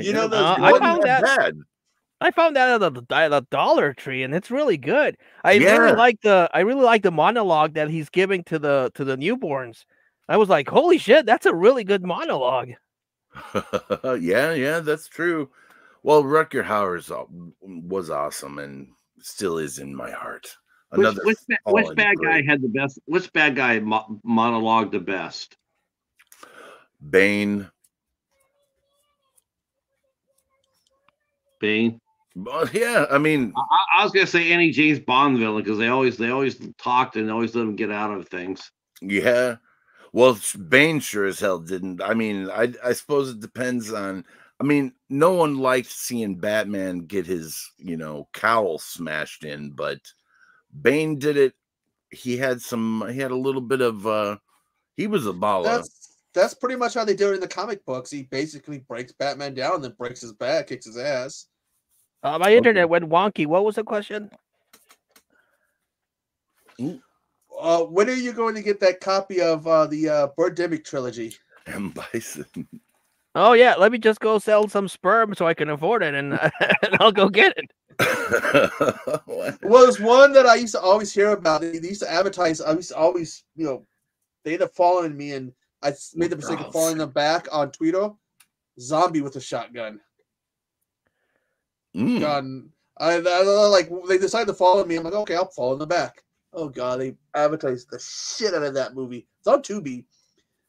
They must have been a backer or something, but not a whole lot from what I heard, at least not in the United Kingdom. No, Professor's just going to have to give up some of his asylum movies. Never. Hell no. No. Never. Well, I thought too, man. I was like, see, my idea is that the knock on wood, but if I ever pass away, I'm just going to ask everyone to build like a Viking funeral pyre. Put all my DVDs along with me, and then light us up. Light us up. And don't they send you off in a canoe to burn? They put you out in a boat, but the thing is, someone's got to aim the arrow. Okay, let's try to hit him good. Oh shit! I think I hit him in the nuts when they put an arrow. Good thing we're dead already. He won't mind. He's dead. He's not going to feel it. Just in case. Yeah. Watch it. We'll do that. Someone would do it. Hit him in the nuts. They'll be like, "Hey, it's not going to bother him. He's already dead." His ghost comes back. Oh, we need to fucking talk. Okay, but someone has to play the song "Goodness Gracious, Great Balls of Fire" for that one. Perfect. I was thinking more along the lines of that's a good one. Good song. 99 Red Balloons. Is that Come On, Eileen? That one? On 99. That was Dixie's Midnight Runners. Oh, Safety Net. That'd be another good song at someone's funeral. Safety Net. I heard someone pulled a good prank. Before they died, they recorded themselves going, "It's dark in here. I'm strapped. Let me out. It's dark in here." And they had to set up so when the coffin was lowering, all of a sudden that would play, so people would start busting up at the funeral because they heard this. "It's dark in here. No, let me out."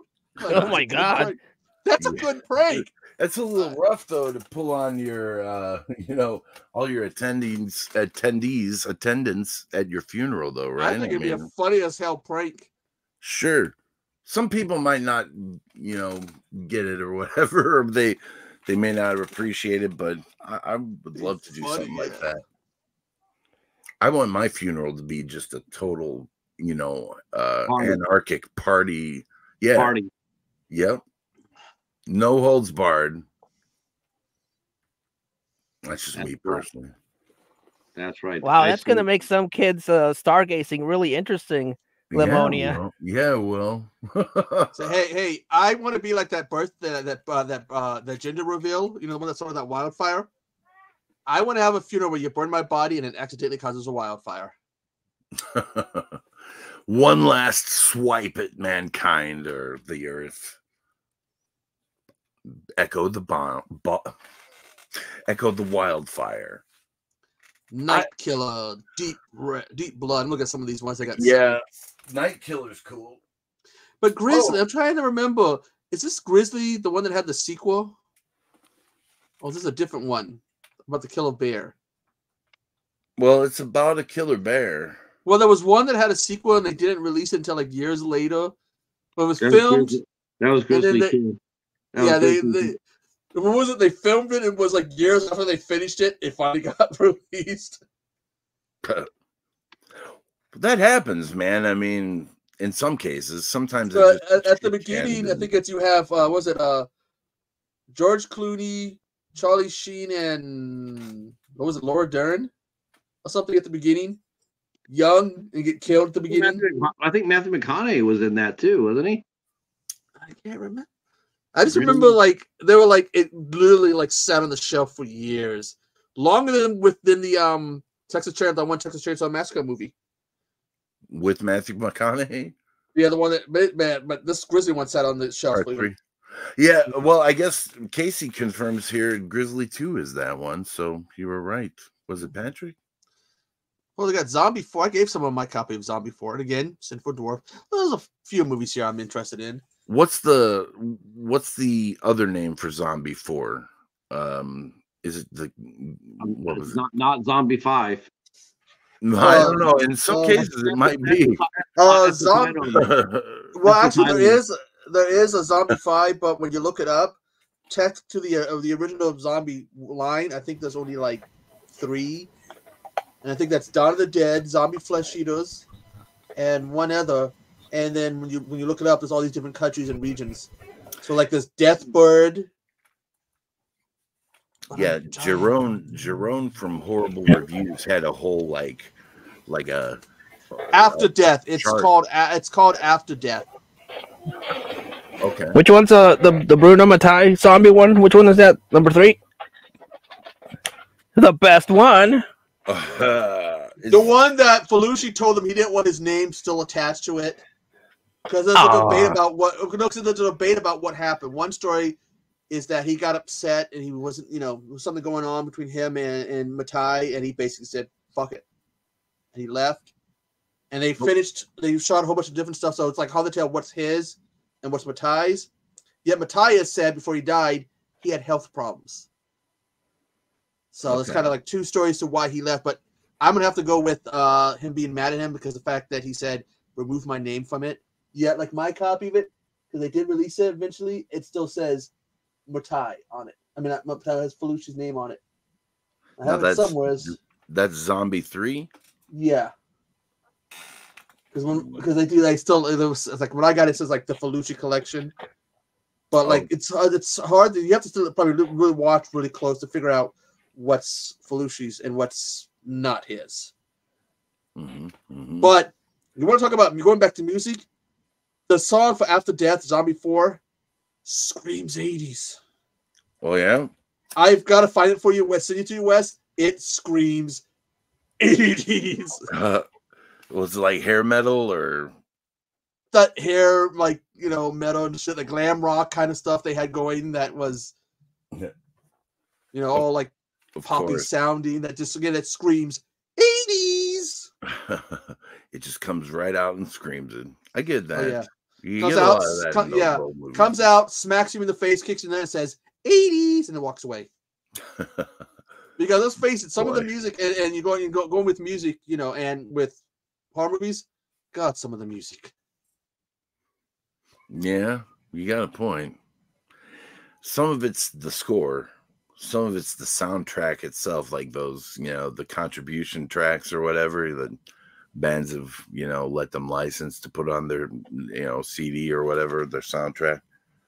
I don't know, man. I can't really think of an example, but well, look at some of the Friday the 13th one. Mm-hmm. Just look at them. That's all you need to do. I mean, like, it does that one song in the 5th movie where she's all like, oh, Violet, dancing. Yeah. And you ever seen they had to censor her death scene or something? Yeah.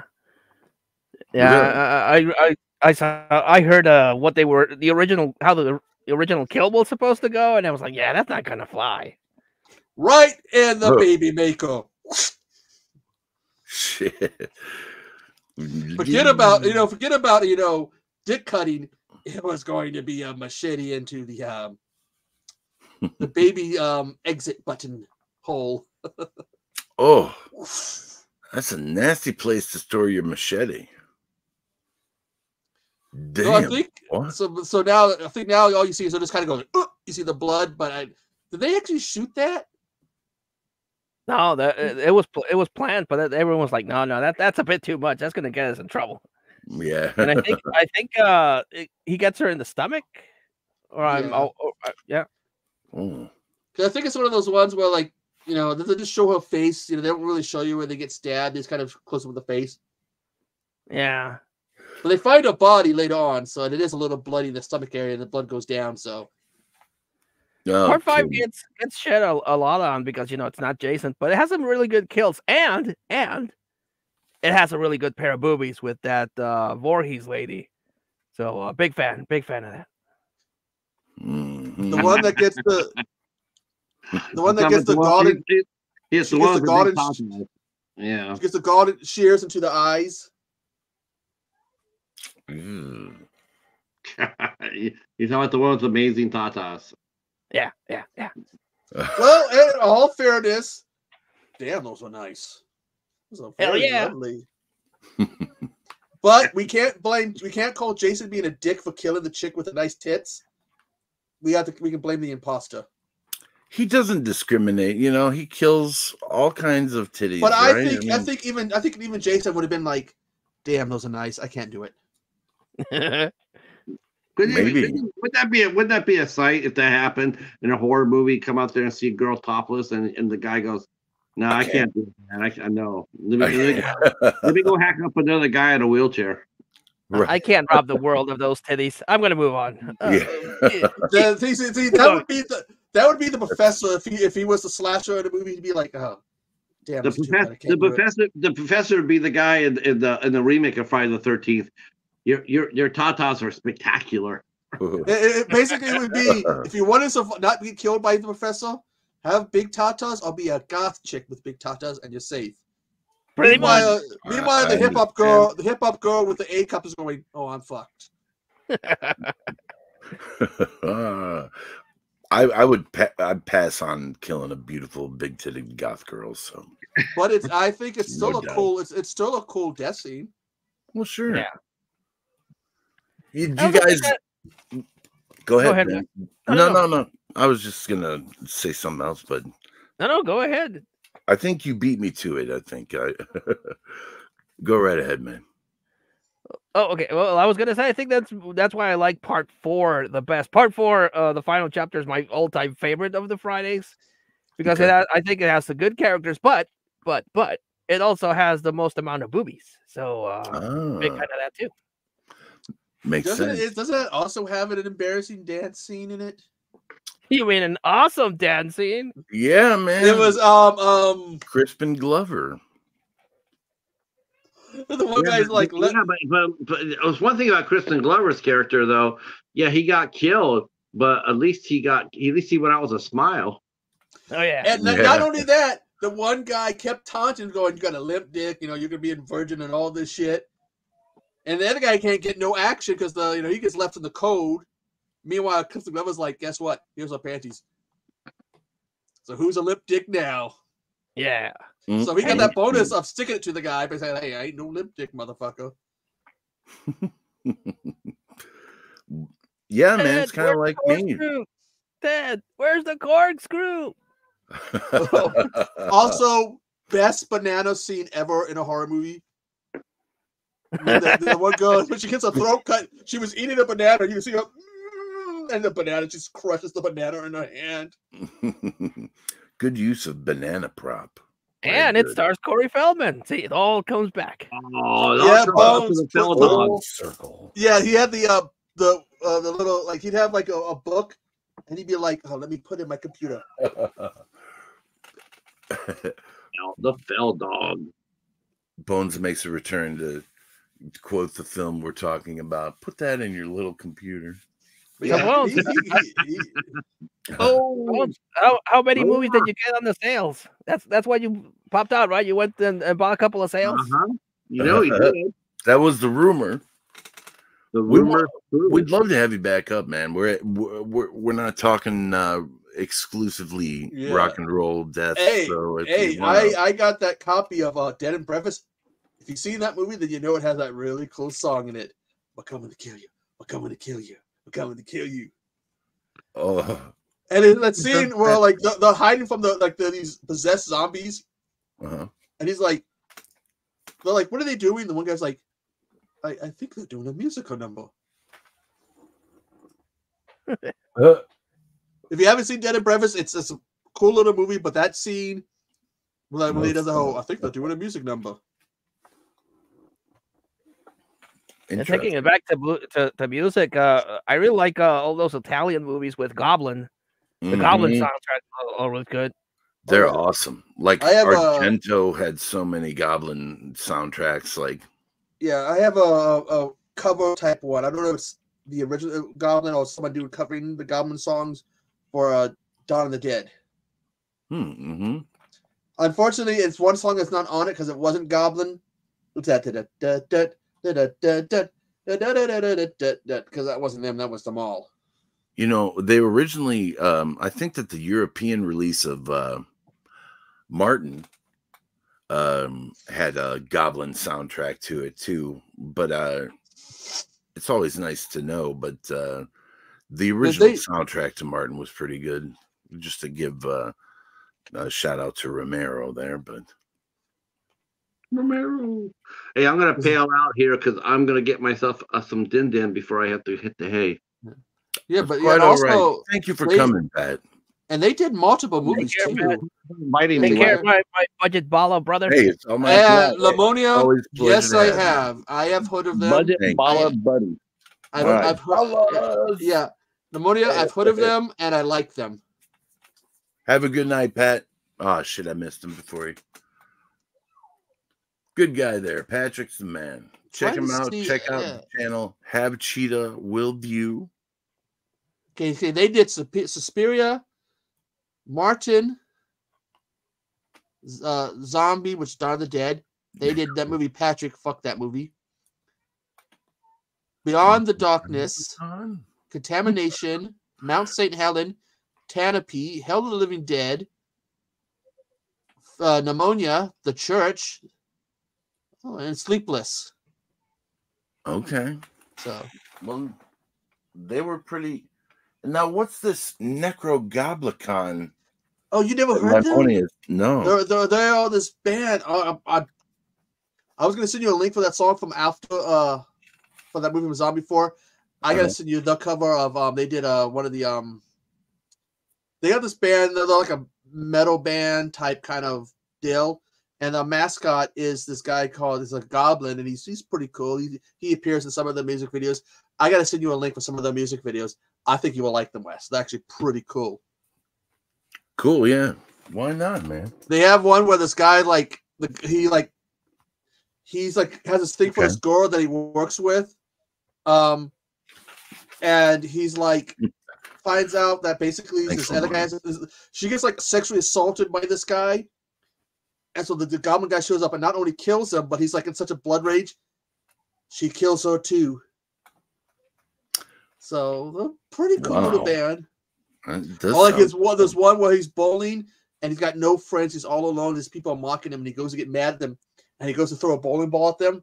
They dodge it. This little old lady's there with a husband, and she just hits him in the head. He hits her in the head and obliterates her head. Wow. It's a pretty cool. That's a hard thing to do, from what I understand, just from a physics standpoint, but I think you might like them, Bones. I mean, Wes. I think you might like them. Oh, I'm gonna have to write down the names. Now I want to look them up. I think they do have. Yeah, they have a YouTube channel of the same name. Dude, they're awesome. It's easy to tell it's their channel because it has a picture of the guy in his whole getup. They even have a song called Bones.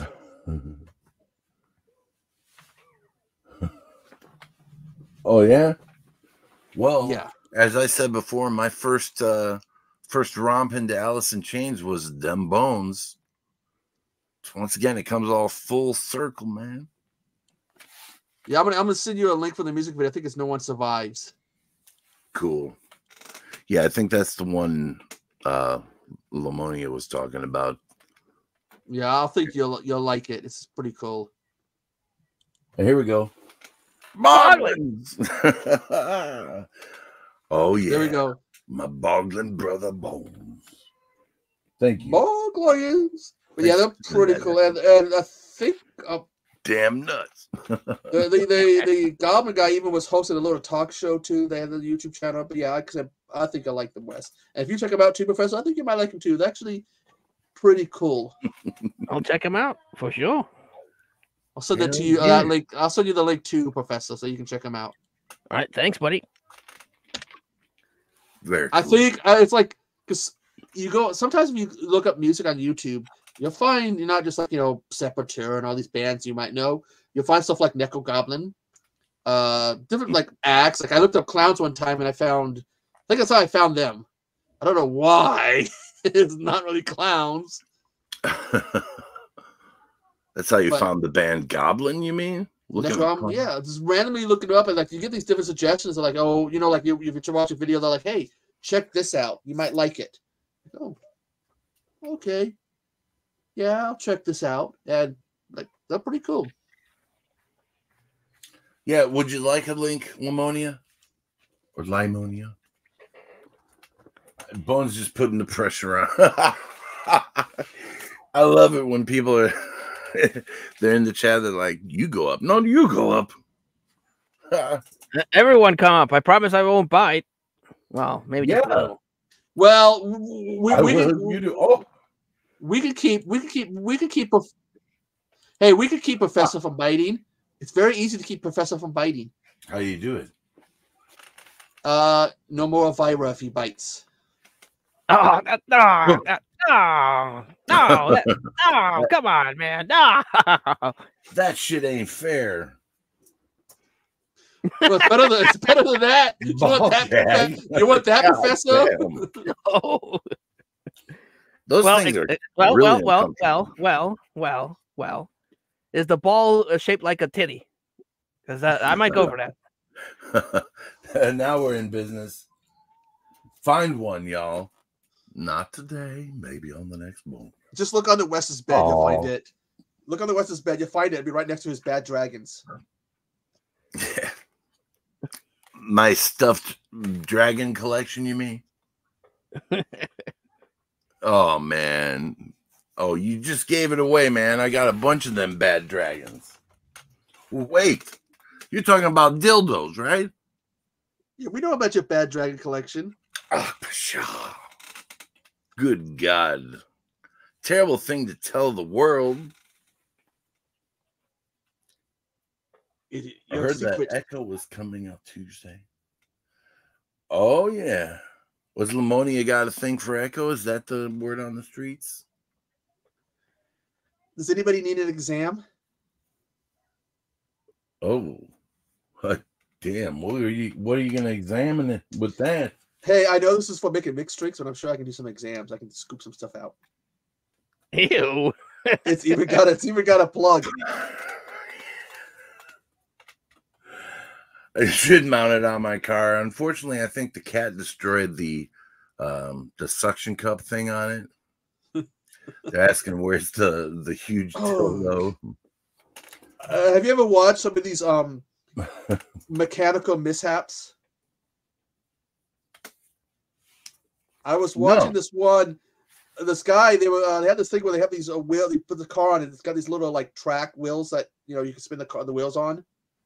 This guy was trying to clean it, and he got sucked under the wheel of a car. Oh! And it must have been brutal because all of a sudden they blurred the image. Ew, and me, I'm going. I just want to see the gore. I want to see what fucked his arm up. No kidding. That's some 1,000 Ways to Die shit right there. Yeah, it is. Wow. That's my favorite one. Like there's one they were doing lowrider, so you had the lowriders going boom, it's hopping, and all of a sudden you just see the front end. It goes up, up, up, up, up, and then on his top. Oh my God! Turned out they figured out they set it up because they wanted to do that to create a moment. Because we're like, you can look at the little bars they had in the back. It was meant to make it so the car would go straight up. So some people do that. That shows is like, hey, to create a moment. We don't care. We spent, and that's a lot of money to do a lowrider. Yeah. Good God. I want a lowrider horror movie. Ooh, a new Christine movie. Make her a lowrider. I'm surprised they haven't tapped into that. I mean, isn't there a ripoff called The Car? So. Doesn't The Car predate Christine though? Does it? Possibly. Oh, yeah. Couldn't tell you myself, but Echo's doing the research for us right now. Okay, the car is 1977. Oh. Yes, because Christine is 1983. Holy shit! Mind blown. But let's see when the book was written, though. So when was the book written?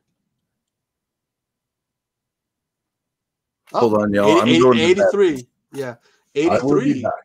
Yeah. So yeah, it's 83, Professor. Take time. Oh Wes. shit! The coffee people came after Wes. Well, it was send them after him or you, and I think they'd have trouble getting across the border. Wes, sick the coyotes at the coffee people, quick! Hey man, that burrito yesterday gave me so much gas, Professor. I could have flown from Washington State to Mexico with the gas it gave me. Was it a bean burrito? Bean Carne and asada. Bean y asada. So, except you know what would happen? I would have landed at your place, and all of a sudden, there comes the Mexican government with the military. Oh, why are you letting lethal weapons? Half our country is gone. Look at all the dead people you have caused, senor. Now, Made me do it. did it have guacamole? Because beans and guacamole is a dangerous combination. It was asada with beans, and both regular salsa and verde. Because I love my chili verde, salsa verde, whatever you want to call it. I love it. Yeah. So and you know, had to have the strata. So oh god, even thinking about it, 25 hours later. Oh god, the pain. And then we ran to a friend. You're trying to be happy to see a friend, but you're just sitting there like, oh god, God, take me now. It was like when you were younger, you could eat that shit. Then you get home and when no one's looking, you go, oh god, what was I thinking? Yeah, the only time I've had an issue with a burrito is because it had a combination of beans, carne asada, and guacamole. So that's like, I don't know, the combination of beans and guacamole just didn't sit right. Those coffee people didn't do too much to you, did they, Wes? No, they just wanted us to be nice. I said, yeah, no problem, man. Okay, that works. You should just send them to Professor. They can go visit. They can go visit Professor now. I'm surprised they made it so far so quick. Well, wait, no, they got agents in every state and every country for all we know. Well, if they come after me, I got a robot and a zombie huesitos, you know, ready to greet them. That's a good part. Let me message them, tell them to just play the Amazing Bulk when they show up. That should take out the robot. That should take out the robot. Instant death. Don't glitch out. And with the zombie, all the times you've hit on other big chitty goth girls, I hope she didn't find out. Hey. She'd be like, "Whoa, you want to go back to hell? Do you?" Huesitos and I have a what's that shit Will Smith says? An open marriage. So it's good. Sure. It's good. Oh, so now we're gonna see a new award show with Professor's gonna show up and spit smack somebody. Keep my wife's name out of your mouth. Keep my wife's name out of your fucking mouth. Damn. Surf and turf sandwich. I'm like, ooh, double cheeseburger with a fillet of fish. I'm down for that. Oh man, you're making my tummy growl. Good shit. Now everybody's gonna get hungry and be pissed at us. Those guys want to stop talking about food. I hate those guys. Yeah, I don't know, man. I think that anyone still left in the chat will tolerate anything that we want. Well, here's what they're not going to tolerate. Do you guys like tuna salad? I do. I like making my own tuna salad. I don't buy tuna salad from other places. Do you like Jello? There's always room for Jello. Somebody's watching some of this video where they found this recipe for tuna salad Jello. You make your tuna salad, you make your Jello, and you mix everything together, and you let it sit. No, not me, bro. I know the thought of it is just like disgusting. Yeah. Oh well, you're gonna probably get disgusted by this, but I love egg salad. Oh yeah, deviled eggs. It's the bomb. Yeah, love some deviled eggs. Well, I think the professor got quiet, so he's probably like, I can make that. That sounds good. Tuna salad jello. Tuna topic or tuna aspic. And I had to get reminded by my mom that I ruined the Subway's tacos. The tuna sandwich, a sub that Subway's has. I got reminded that I ruined it for her because I told her about the people who sent some of the tuna out to be DNA tested, and it came back that it wasn't tuna. Hello. Oh yeah, hello. Which, by the way, I still want to know who the fuck sends Cool. tuna salad out to be DNA tested. What kind of person does that? Well, it happens, man. Like, you know, I know that there is a particular like service that runs a site that you can like send out your drugs to be tested. Mm. And Well, see, that's why I only consume the canned stuff. You get tuna and dolphin, so you get it's brain food. You know, I got to say something here, Wes. I got to say something here. I'm looking at Professor. It says King of the Goth Chicks. And I'm King of the Naughty Nuns. What are you the king of, Wes? You need to be the king of something. I'm the king of what's that one song? I'm the king of good intentions or whatever. Or okay, that works. That works. Or the king of wishful thinking. Okay, that works. That works. That works. I don't know, man. I don't really preside over anything anymore. As the Ice Lord, I kind of live in a there you go. That's Bones. Bones has one for you. River. Oh yeah. I'm the king of Iceland. Yeah. Well, I once was called Dr. Dump during the Guso milk. You ain't gonna ever live that down. You know that? I don't wanna. I kind of like it. I know I've told a lot of people that have done Guso milk videos, but I know I've told the story 1,000 times. But it really did happen with. You know, was Halloween 2022? Was it? Yeah.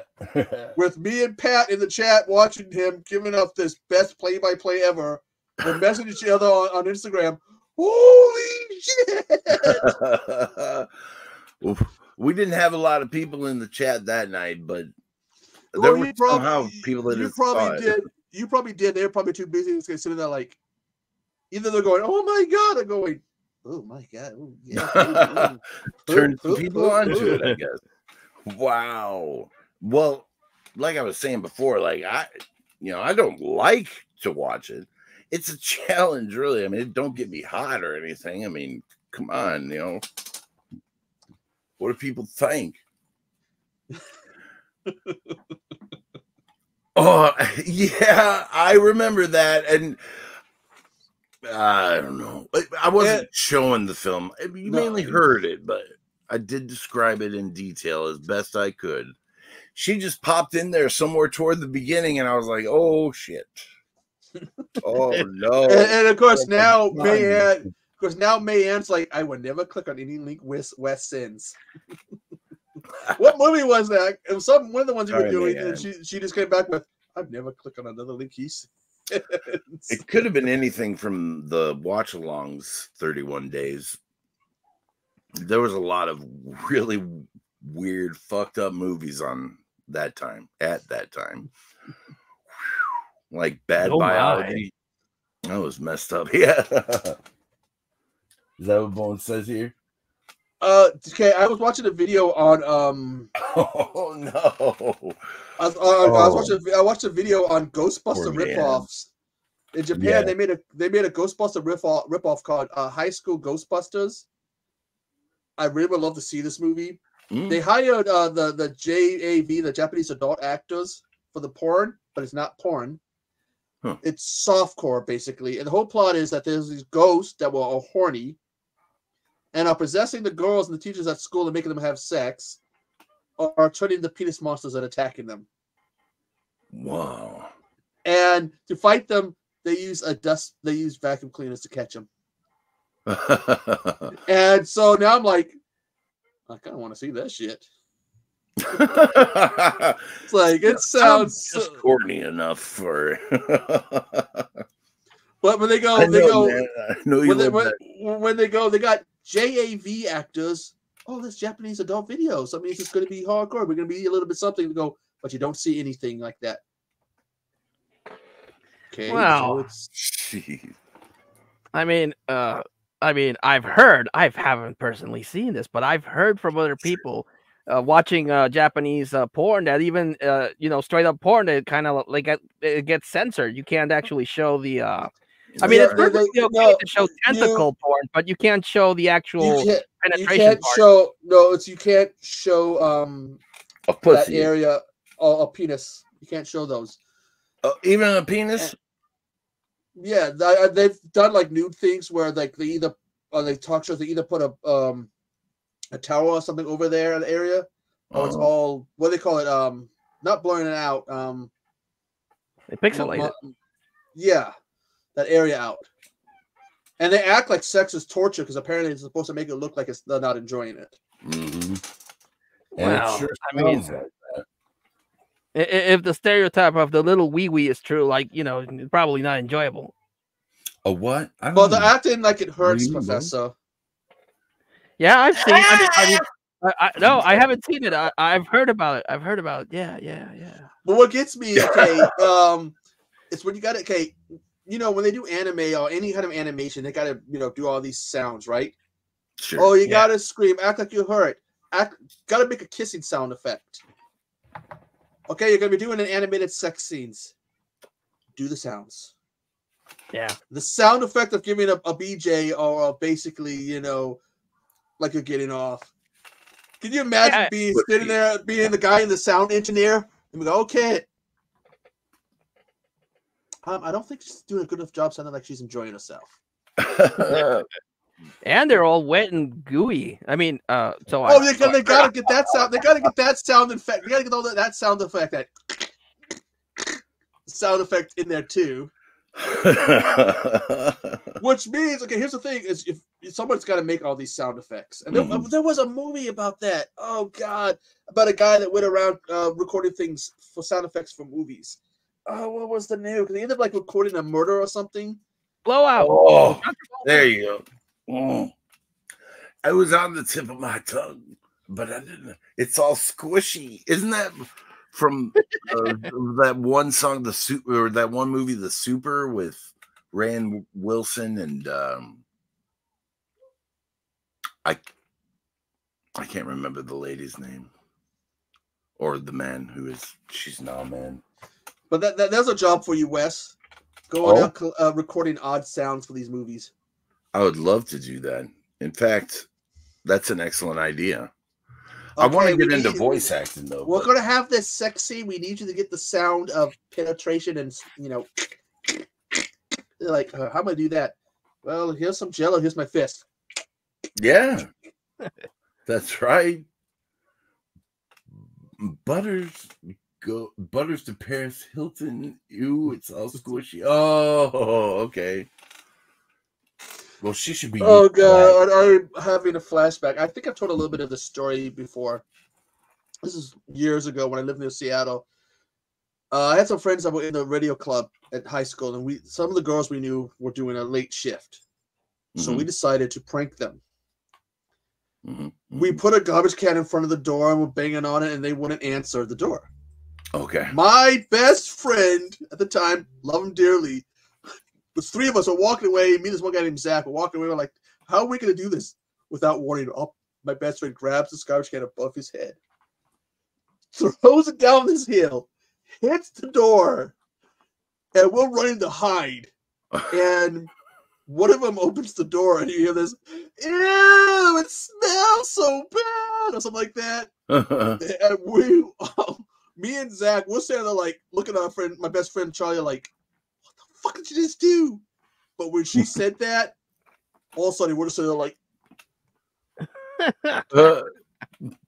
like, oh my God, we just not want to get caught.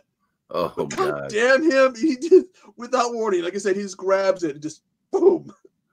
It's like inspiration from the divine or something, like, or who knows, but bad choices made easy. I wish I had a picture of I wish I had a picture of Zach, because his eyes went wide, and I'm pretty sure since he was looking at me, my eyes also probably went wide, like. Oh, see, that's the great thing about growing up in the age that we did, because no one had cell phones and no one could record all the crazy shit we did. Well, actually, Yeah, that that's when you true. look and you go back in the '90s, they did. They just really did. They just had those old flip up ones, but they really didn't have cameras. Or if they did, they really weren't that good. Yeah, I don't remember, but I didn't have a phone like all the kids do today. But wait a minute, it did take a while only- for them. The Game Boy, the Game Boy had a that's camera. Mr. Dan. Yes, that's what I was gonna say. The Hello. only camera I ever came across was the one in the Game Boy and with the little printer thing. How you doing, Mr. Dan? Mr. Thanks Dan. for stopping out. Yeah, Dan the man. Oh, Mr. Dan had before you started your live. Mr. Dan was on a stream with Horror Man. It was really good. They were talking. Oh no shit! And he's got the Hot Wheels thing going. So by the way, Team Bigfoot. That's Mecha Shark for the Asylum guy. No. Sasquatch all the way, Professor. Mecha Shark. Well, okay. What if there was a Chupacabra one? Would you go for that? No.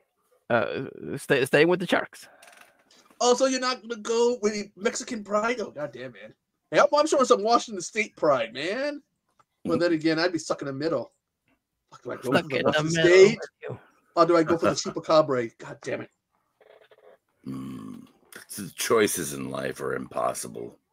Yeah, he's going for the Asylum. The Asylum. Have you, speaking of Asylum, have either of you guys seen the what was it, King of the Ants? Yeah, it doesn't ring a bell. The name kind of. I think it was an Asylum. What year was that? Oh, it was one of the earlier ones, at least. I know that Dave Went, the guy from Cheers, From 2003. I think so. No, I haven't seen that one. It's not bad. I mean, not too bad. I can't really remember what happens, but there's some fella that gets beaten several times by. Does it got that weird cover? Employer. It's got that weird cover. With the guy's got no face. It's all skin and ants. Yeah. That's Asylum. Damn. Yeah, it was. That's the thing about Asylum. Some of their early movies, they actually tried to show a little bit of effort, and then. But whenever I buy a new Asylum movie, they always start with all the trailers, and there's like 10 trailers before the feature, and I'm like, holy shit, Asylum! How many movies did you make? Yeah, shameless self-promotion there. Damn. Well, they're the king of mockbusters. Yeah, sure. Pat has one that I've been trying to look for. I've seen it, and I'm trying to look for a copy.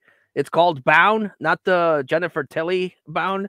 But it stars Charisma from Angel, and she shows her assets, and I'm a big fan of that. I haven't been able to find a copy of that. She showed her assets. I thought she was all like religious and shit. Jim watched the Monster Mash one, which I see the trailer for it, and I'm sorry, the guy who plays Dracula in it, he's just this tall, skinny guy who just really trying to do a Bela Lugosi impersonation, I swear. Yeah, I saw his review. It's the build. The guy's physical build kind of made it think he doesn't. Maybe he's good, but look at the tall, lanky look. Well, was he too buff? Is that what you're saying? Or no, he's tall. He's tall and skinny. He looks really tall and skinny. Maybe they were going for yeah, maybe they were going for a Nosferatu vibe. Yeah, but it's more like where he's got like the slick back hair and he's trying to sound like Bela Lugosi. So. Monster. But what got me is I had heard they weren't going to be doing physical media no more, but all of a sudden we're getting physical media from them. So yeah, Jim mentioned that on his review that he didn't think that was going to get a physical media release. Yeah, I got to tell you, man, when Mike Patton did not release a physical copy of Dead Cross 2, I was broken inside. I don't like that stuff, man. It's not going away from it and stuff. It's just disappointing. Yeah, I went into Best Buy again the other day because I had to my mom looked for a power cord, an extra power cord for her laptop, and I had to go to the bathroom and I go right by where the movies used to be, and it's so sad. Yeah, I bet. It's kind I of don't Just know. look at how long we had to wait before Prey got a physical release. And Right. I needed Prey because I have all the Alien movies, I have all the Predator movies, and I needed Prey real bad to complete it until they make another one. Which wait a minute, that's right, they have another Alien one, and then I have to. They better physically release that shit because I'm collecting those movies. Like I said, I have all the ones they've currently made, so their ass better release that because I'll be pissed. I like it when physical media gets released on popular demand. You know, it has to be a sign for these folks. Well, right? here's the thing: when I talk about those movies I found at St. Jack's, there was 2 Wild Eyes there. There was a Christmas one, and after Echo Claus, I don't do Christmas movies no horror movies no more. It just doesn't work for you, huh? They're all fucking bad. What? And I'm sorry, Professor, I don't recall any Asylum. Yeah, that's what I was saying in the Horror Man stream. It says it's kind of hard to come by, or was it Pat? Because I also joined Pat's. I don't remember what it was. I said. Here's the truth. After I found those 2 Wild Eyes, I was looking for other Wild Eyes. So I really wasn't looking for some. I'm sure if I went back and looked, maybe I'll find some Asylum. Yeah. Maybe. Yeah, that's why I'm really happy. I found. I still have to record the video to that, but I found 4 Asylums this time around. So really happy about that. Which ones? I think I only told you. I found I Am Omega. I found Tomb Invader. I found Planet Dune, and I found Sunday School Musical, an Asylum religious movie. So I have a problem with Tomb Invader. Do you know about the softcore or whatever Tomb Raider parody? No. I think it's Room Raider. And so it sounds a little close to that. So this kind of sounds like Forced Entry or something. Yeah, I was familiar with that old porno. Remember that movie? I also found an ITN one, and I recorded that one, and I mentioned you in the video that I found an ITN one called Leprechaun's Revenge. Wait a minute, is that the one I heard that's really bad? It looks pretty bad. And I did find a copy of the ITN movie Nightmare Shark that I said I needed to track down a copy, and I found it. ITN does like the sharks. I think Asylum likes the sharks. I know that I believe Wide Eyes released some. I think it is because they're money makers. So sure. We see a lot. Everybody wants to see a shark, I mean, or jump the shark, so to speak. And unfortunately, some of them, it's just good one with Mississippi. Hey, Mississippi. Thank you, Professor. Mississippi Shark Attack was Mississippi River Sharks was. So they come up from the Gulf, basically. They, know. Yeah, but it follows some of the tropes. Okay, there's this threat, and the mayor doesn't want to close the water because there's even though they're in danger, he's like, "I will lose money." Sounds familiar, doesn't that? Yeah, a little bit. And then it's a plot from Grizzly. That's why it sounds familiar. It's also Jaws because remember the mayor didn't want to close it. Of course, in the book we know why he doesn't want to close it because if you ever read the book, it's because his wife had cancer and he couldn't afford a treatment. And the mafia came by. It's like, hey, we'll pay for it. You just gotta give us a little kickbacks, help us use Amity Island or whatever to kind of money, help us laundering money or whatever. Yeah. So he couldn't close it. Mr. Dan, Planet Dune is pretty good. So that's basically a Dune ripoff. Maybe just a little bit. It actually plays more like Tremors. It's a combination between Dune and Tremors because the main thing they have to run is from the giant worm. So, but here's a question, Wes: do you have any Asylum? I don't know. I don't think so. If I do, it would have been that King of the Ants movie, but I don't know necessarily where to find them in the wild, so to speak. But Walmart sometimes will have them. Okay. Well, Well, you used to be able to go to Walmart and you would see Asylum. Then there was ITN, and there was one was it RLGE or whatever? yeah, RLJE, yeah. And I like them. They're pretty good. I mean, they got Uncorked. Oh yeah. Which, if I see an Uncorked, if I go, hey, this movie looks good, I always will try to look at the back to see who does it. Mm-hmm. And if I see it says Uncorked, that's shit. I'm putting that back. The Jurassic case was fun. That's one of the that's one Uncorked movie that I would recommend. The Jurassic case was pretty good. Okay. It's like for Easter, I was looking at some buddy movies. Oh, this looks kind of good. Hit play, Uncorked. Close. It's a good name, a good logo, at least, right? I mean, yeah, it's just I've seen some of the movies and I don't like anything they put out. I think I still have one Uncorked left, Space Wars or whatever. It's just sitting on my shelf collecting dust. Space Wars, huh? I got it because I think I had a chance to interview one of the cast members at one time, and then something happened and never came to be. So now it's just sitting back there collecting dust. Yeah, that's fair, man. I mean, there's a lot of movies that people like and I don't, and there's a whole bunch of movies that I like and people say are shit. Same here, man. Sometimes it's literally shit with me, you know. I mean, the Goose on Milk series. And yeah, you can say that those films are shit, and you're totally right. It's exactly shit.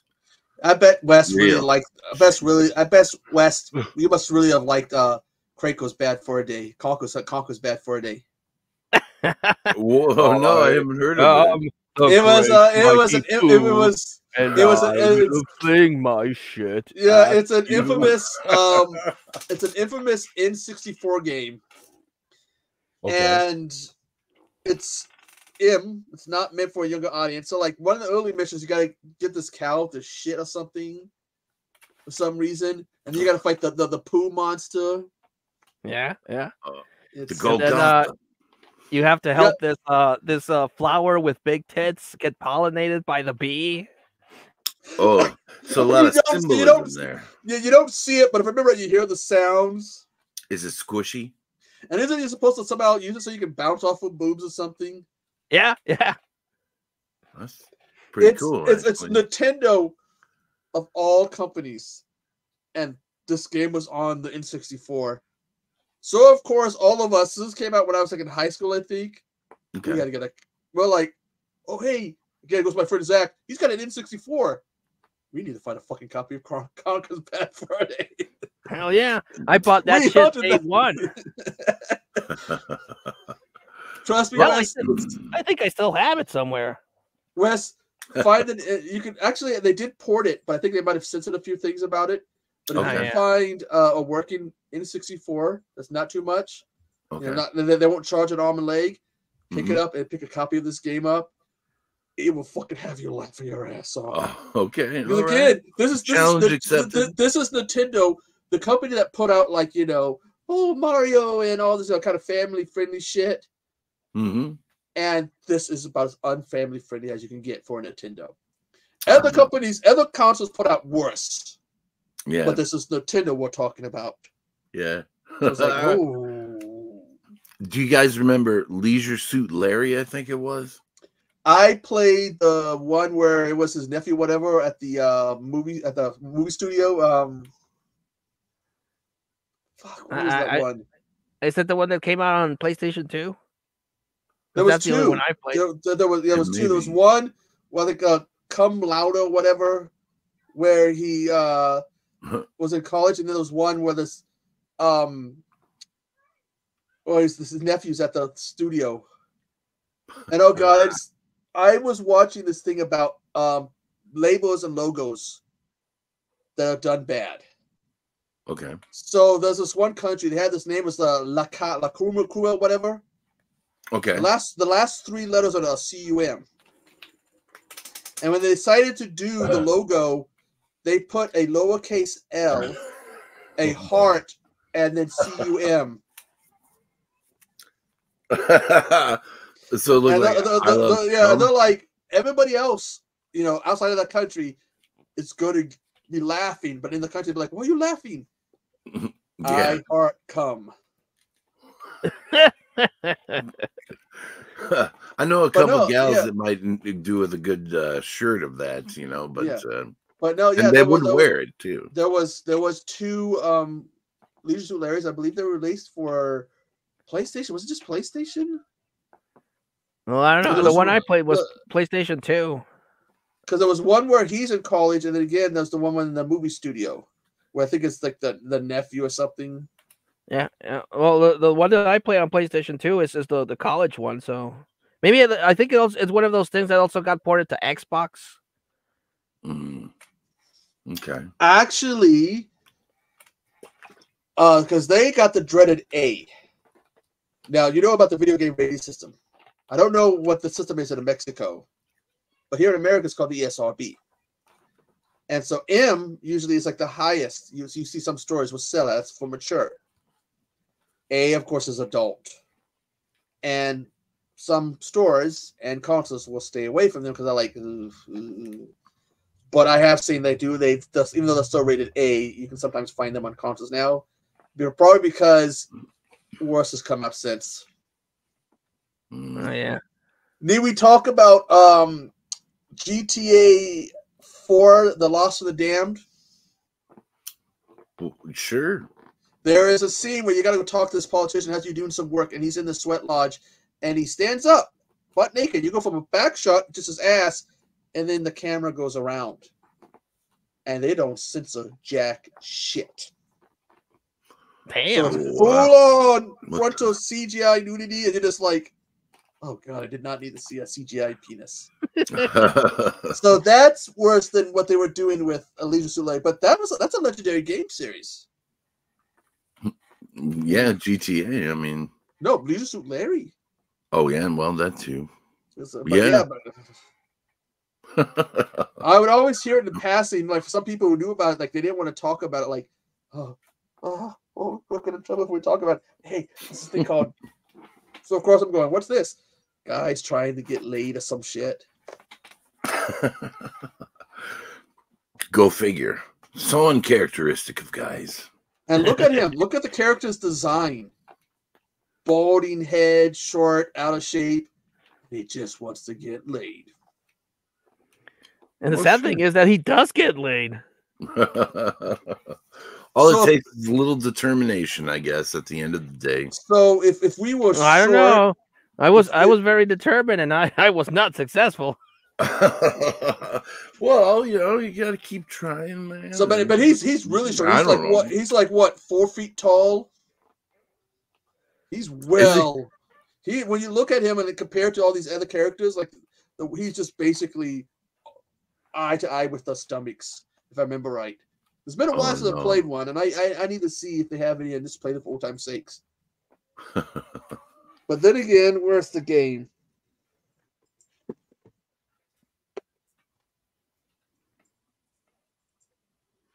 Well, no shit.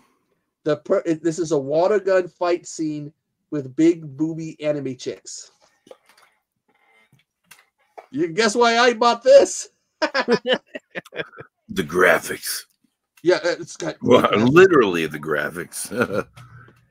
Did you ever play one of those Stellar Alive games with the amazing jiggle physics? Oh, okay. Oh no, not the last one they made. What was the last one? Was that Dead or Alive 6 or 5? I think they're up to 6. Okay, then it would have been 5. The previous one, it gave you guys a little cheat in that game. If you lose 10 fights with a woman, because you have boob settings, so that's like left to right, natural, stationary. Mm-hmm. But if you lose 10 fights with any woman, you get oh my god, which looks the most painful looking thing ever. Even when they're standing still. And these are double D and bigger, so if you figure if someone actually had the boobs, like, it'd be like, oh! Right.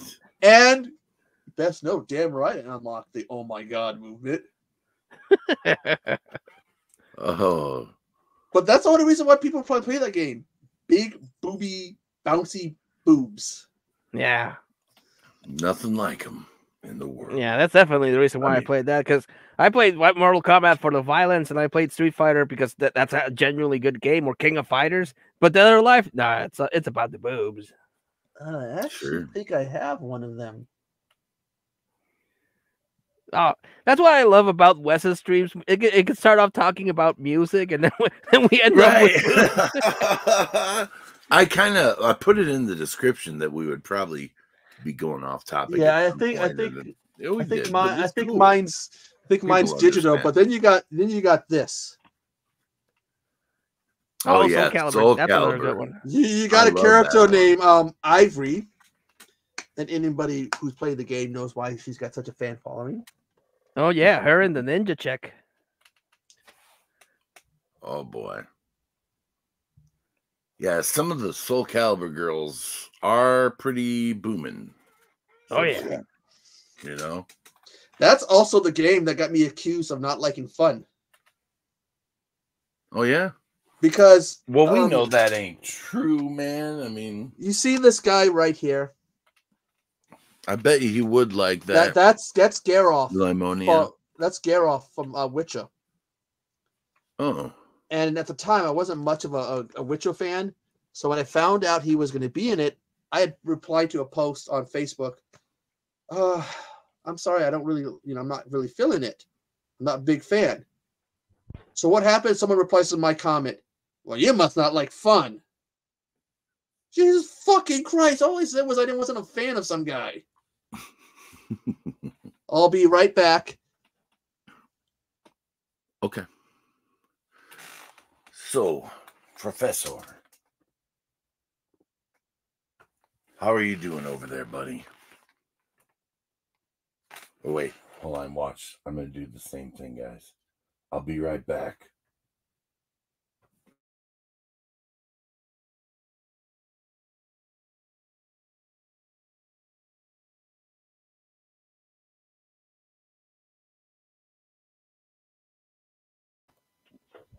Hello?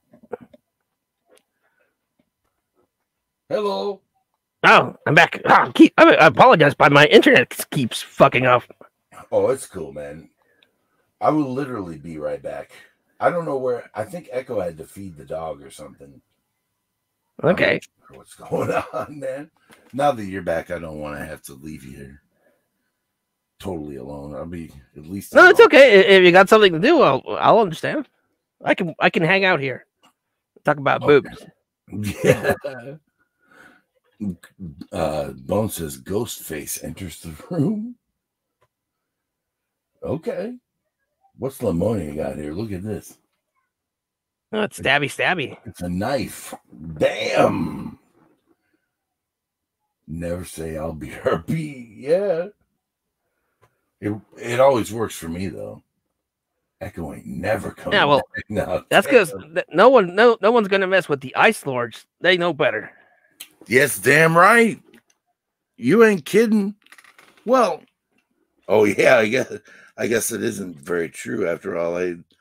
There's one in particular who is looking to take me pee-pee and turn it into a trophy on her wall. This is true. Yeah.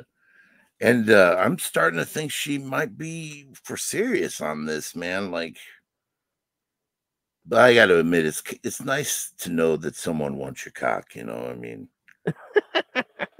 Oh, curly burn. Like I don't know if it's true or if it's one of those urban legends, but I remember a long time ago there was this story that about this lady that was married to this guy that was well hung, and the guy died, and the lady cut off his pee-pee part and had it like embalmed or something. So whenever she would get lonely, well, she would remember her husband. Well,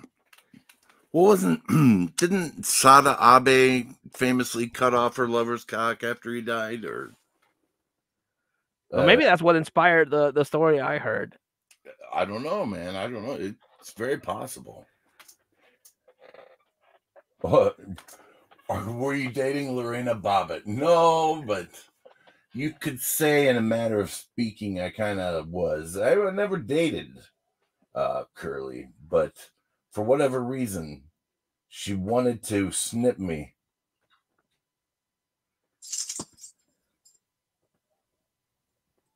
Hello, sorry about that. Sugar had hurt herself somehow. She pulled some of her hair out. She pulled some of her hair out and aggravated her skin. So I had to go. I've been putting stuff on it to keep it treated while she heals. No idea how she I'm did sorry it. to hear that, man. My dog had the same thing. I think maybe something bit my dog, and maybe a mosquito or a spider. And I just kept seeing that she would keep scratching and scratching. I'm like, well, what's wrong with this dog? And then I started seeing blood. I was like, what the fuck's wrong with you? And yeah, she scratched so hard and she drew blood, so I had to take her to a vet. And it was a thing. Yeah, I just been keeping it clean because all vet closed. So yeah, she's not in pain or anything. It's not, the skin's more aggravated. Yeah, scraping. Well, other than the cream that the doctors gave me, I started spraying antiseptic water in spray bottle, and that really helped the healing process. It's what I use when I get cut myself. I'm using that Neosporin. Oh, that's good too. She doesn't cut. She doesn't scream when she's in pain or anything when I touch it. So, but when I went to clean it off, all the fur that was still stuck to her came off. So now you can really see it. Yeah, it's poor Wes. Detachable penis. I mean, he's always thought about it, and one of these days he's gonna go all psycho and No. Hey, I understand. I mean, I mean, I get it, man. She wants my dick. No. No, what you're supposed to do is I'm gonna get in trouble for saying that if it ever gets out. Wes, what you're supposed to do when she pulls out scissors, they're like going. You're supposed to go. I was not big enough, baby. I've already done that. Like, let me tell you, I've come up with absolutely every possible combination of, retorts to, someone showing a knife and it intending to be, the weapon of my dick's destruction. I had to come up with something, Eventually, I had to start kind of liking it. Yeah, in one of the episodes, I suggested Wes use one of those jock straps, and she was like, "Oh, I'll just take my time. I'll eventually get to it." Yeah, she's determined. If she wants your dick, she will chop it off. I mean.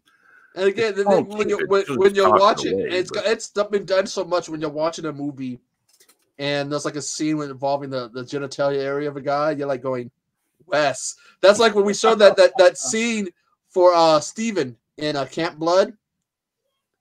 It was like Bones. I didn't even think about it. Also, Bones is like, Wes, see that? Lamonia has a good point here, though. Don't get your dick cut off. It doesn't sound like a good time. You're right. But hey, no, look. I agree. They can reattach it. Just ask John Wayne Bobbitt. That's true. Dickstruction. And it still works because he went on to do some porn movies.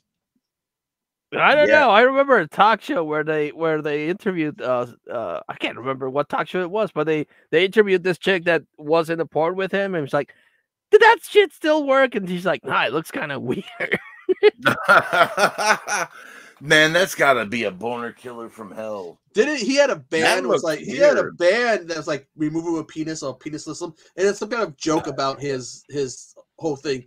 They made a comedy movie with Julie Brown, not the downtown Julie Brown, but the other one. It was two Julie Browns, and where she played Lorena Bobbitt, and she cuts it off. She puts it in the sock, and she puts it in her mouth. She goes, "He always wanted me to do that." It was taking some of the big news stories at the time and making fun of them. Yeah. Okay. Well, but yet when you look at what really happened, Fucko had it coming. That's what they say. He was a piece of he would beat her.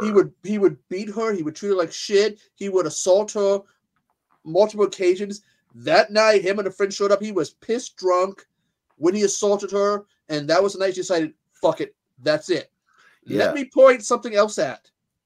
Fuck around and find out, dude. She's Latina. Yeah. I mean, don't sexually assault someone at all, let alone because you will eventually come across a woman who will rip your dick off. What is that saying? What's that saying? And you got it coming. How does fuck that around say and find out. Yeah. Yeah. Don't fuck around with that though, man. I mean, I didn't do anything to get my castration, my weekly castration threats. Well, it could be worse. It could be worse, Wes. Yes. We're going to remove your nipples. Yes. Those are my prized possession. I got to admit. Oh God, I just heard about this. That's impressive about. I was watching. I'm sorry. Do you remember how that whole thing started, Wes? Well, I think it was. I don't recall exactly, but Rainbow Fright was doing a stream with 3 or 4 other people, and I put a question in the chat. What's the worst dick ripping you've ever seen? And she saw that everyone else was laughing, but she looking out like, and I told the Psychobabble group about that, and they were kind of like, "Oh, we're gonna have to, get you for this, Wes." And that's probably. And I have a lot of movies with ripped dicks in them for some reason. I don't know. Yeah, he can't live it down now. He's jinxed.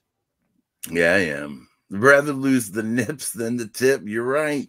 I was watching this video about these different like body issues. Like this drug. It's gives us an S.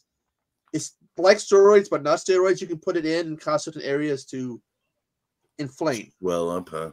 Unfortunately, there'll be mishaps. So this one guy did it, and his arms, instead of having his muscle go up here, down here.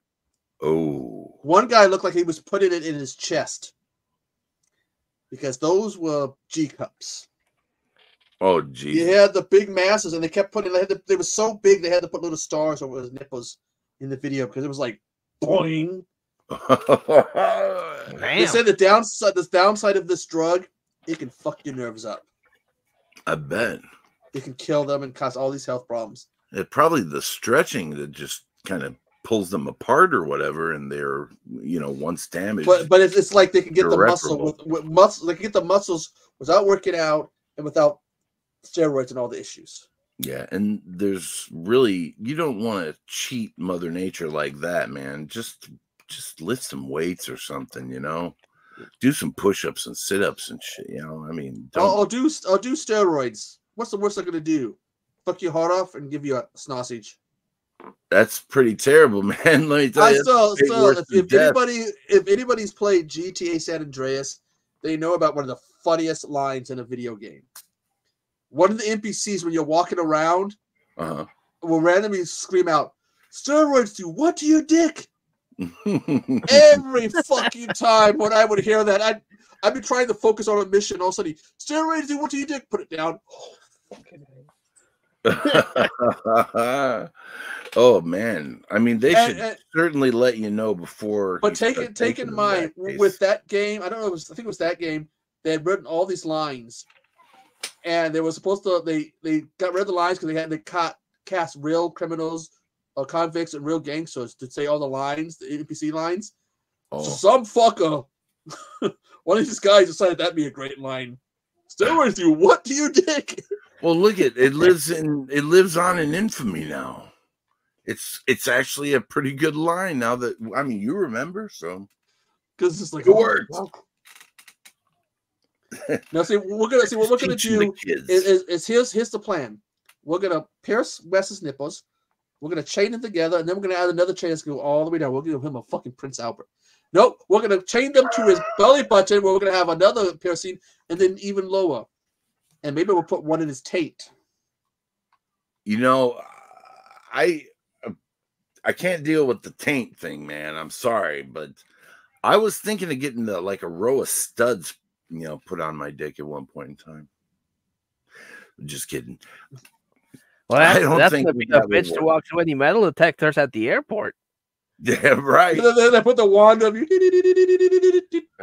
like, ding, ding, ding, ding, ding, ding, ding.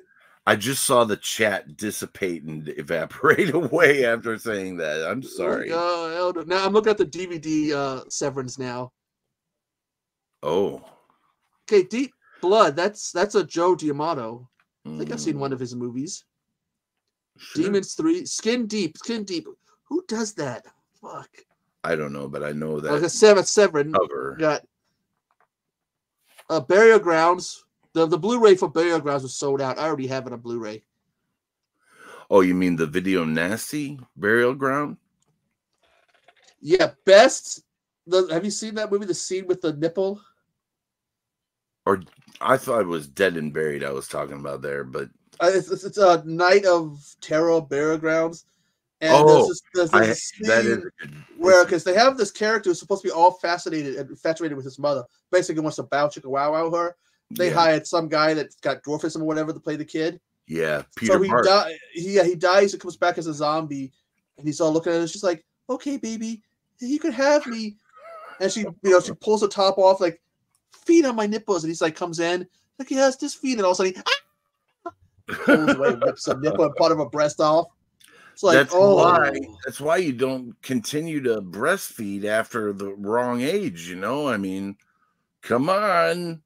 It's a pretty cool movie. That scene alone makes it worth it. Yeah, it is a pretty cool movie. It's insane how this Peter Bark was trying to play a child. They just put a bad wig on him, though. He did do a good job. Yeah, he did. Except for that wig. Was that a wig? It looked like a wig. Yeah. Nightmare Castle. Oh, they got the Video Nasties, the Definitive Guide, Volume 1 and 2.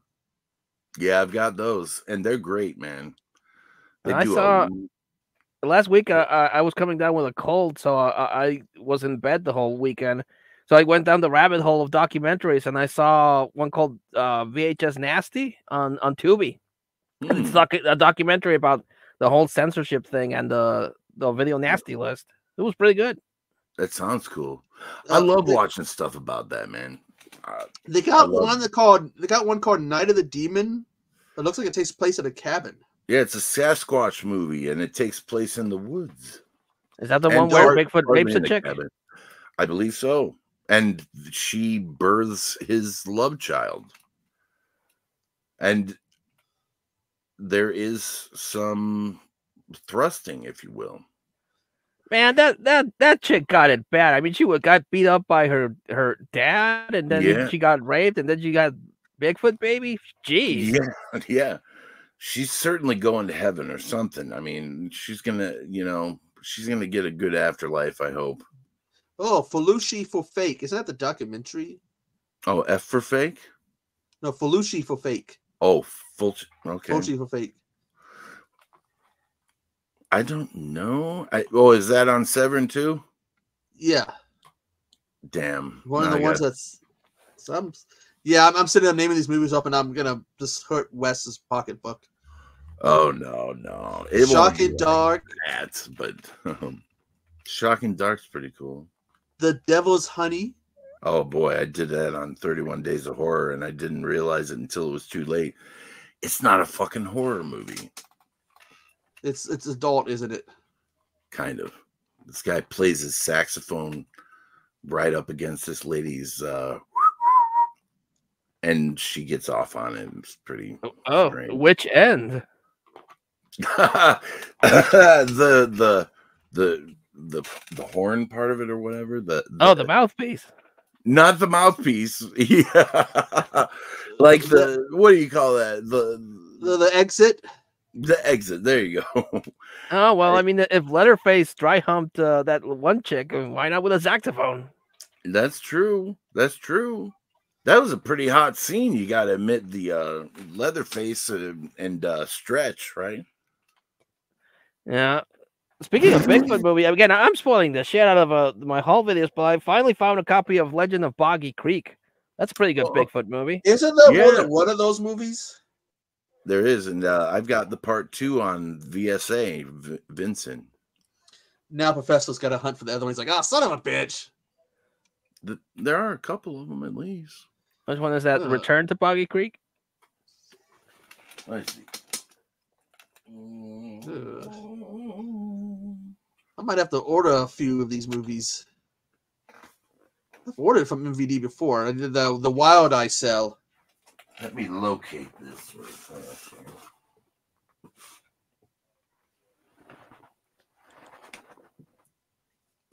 Oh. And you notice no one does an Asylum Cell. Boggy Creek 2, and the legend continues. Oh, okay. Ooh. But again, no one does an Asylum Cell. See, that's why it's extra special when you come across a copy because you can't find them anywhere. But I'm looking at Day of the Animal and Revenge of the Living Dead Girls, which I think I've seen before. I might have to research that one to remember if I've seen it before. The Living Dead Girls are pretty well put together, I suppose, but I don't know. I couldn't tell you, man. Do you remember Zombie Lake? You know, there's like two different versions of it. I do. I got it on Kino Redemption. There's a censored one, and then the uncensored. Yeah. Basically, it just means the girls are wearing clothes. Oh, if I remember right, that's all. It's the one about like Nazi zombies that rise up out of a lake from. Yeah. And it turns out the little girl is the daughter of one of the ones. Oh god! At the end, when they're sending all the other zombies like and then you watch the one who plays the father. Like he's like, I'm burning, I'm in pain. That's good acting there, man. Well, boys, shall we call it a night? What do you think?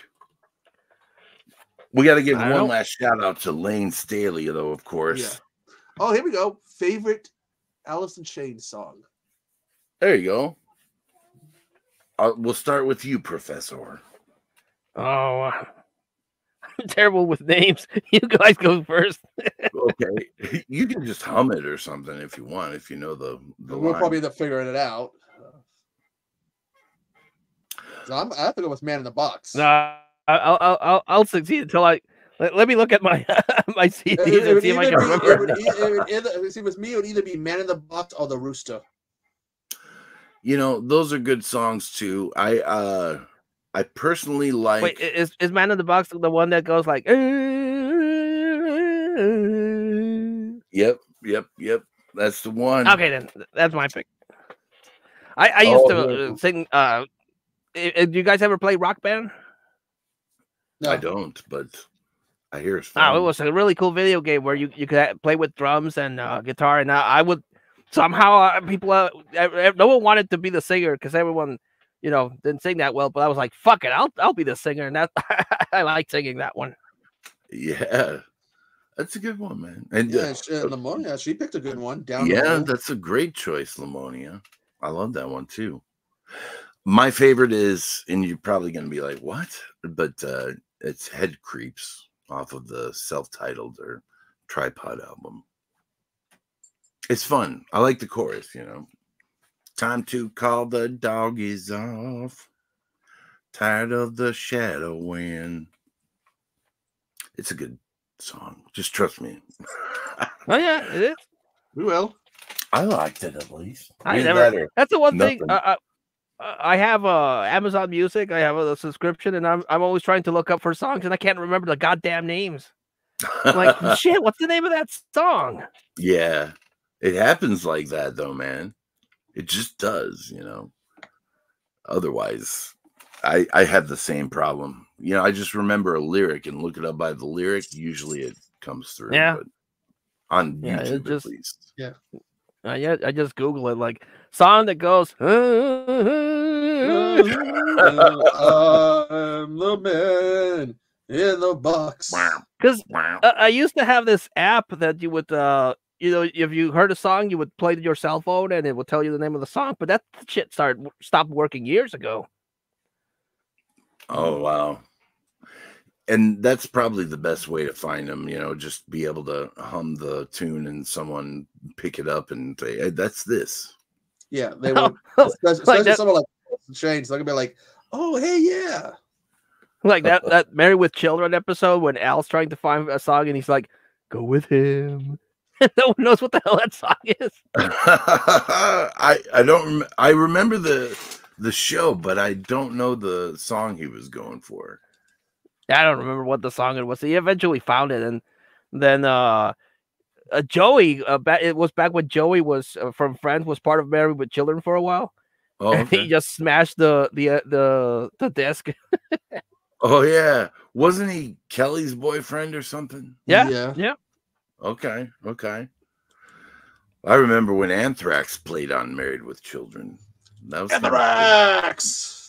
Yeah, boy. I'm the man. Yeah. Call it a mash. Do you know what song they played on Married with Children? Which one? It was In My World. They still had Belladonna before his first departure, or his departure, I guess. Good song. I like it. I love Married with Children. I have the I don't know who released it. It's one of those low budget releases. It has the complete series. Okay. Instead of coming in like individual cases, they come with those in those little sleeves, the black sleeves where they put the discs on. Okay. Image quality is about TV quality, but fuck it, I don't care. I love that show. Yeah, that's all you need. TV quality will do. Yeah. It's a great show, man. I mean, we used to gather around every Sunday night, I think it was on, and watch the hell out of that show. Yeah, but as I grow older, I identify with Al Bundy more than I would care to admit. Yeah, I understand that, dude. That just comes with age, I think. Yeah. It must. Yeah, I can't say the professor's getting old because that would backfire on me. Technically, I think you're older than I am for a couple of days. No, I think I'm born I'm born at the beginning of the month. You're born at the end. Yeah, so you're a few days older than I am. So yeah, I can't go, "Hey, professor's getting old," because it'll be like, "Oh fuck, so are you." You won't Man, be far I'm behind. dreading the day that Halloween 1978 celebrates its 50th anniversary because I'll be like, oh shit, I'm 50. So basically, the bottom line is, Professor's safe from any old jokes from me. Yeah, That's fair. He has immunity because he has the card. He can just play back and throw it right back in my face and be like, "Guess what?" Awesome. Well, I'm gonna go look around at the cell with Severin. I might pick up a 2 or 3. Cool. There's a few that I'm eyeing. Yeah, I'm gonna check that out myself. And by the way, good night to everyone that's left in the chat. Lamonia, you're wonderful. Everyone that came, Mr. Dan, Bones, everybody. We love y'all. Thanks for coming by. Yep. We do. And I want to thank you for having me on, Wes. It's always a pleasure to hang out with you and Echo and everyone else that's in the panel. It's just always a pleasure to hang dude. out. It's always a pleasure to hang out with the Ice Lord. But maybe someday he'll let us go to the Ninth Circle Strip Club. Just saying. Oh, nice. I'll create that soon. He doesn't seem to want to take us there. So I mean, he's no, it's not like that. But there's girls there with 6 boobs. Night, all of them are G cups, and he's hogging them to himself. So. Well, wouldn't you if you had the choice, right? I don't know. Good night to everyone, and good night, Lamonia. Thank you for sticking it out, and thank you both for coming around. Hey, no, thanks for having us, Wes. Always a pleasure. Always a pleasure to see you, Professor. Good night, everyone, and God bless.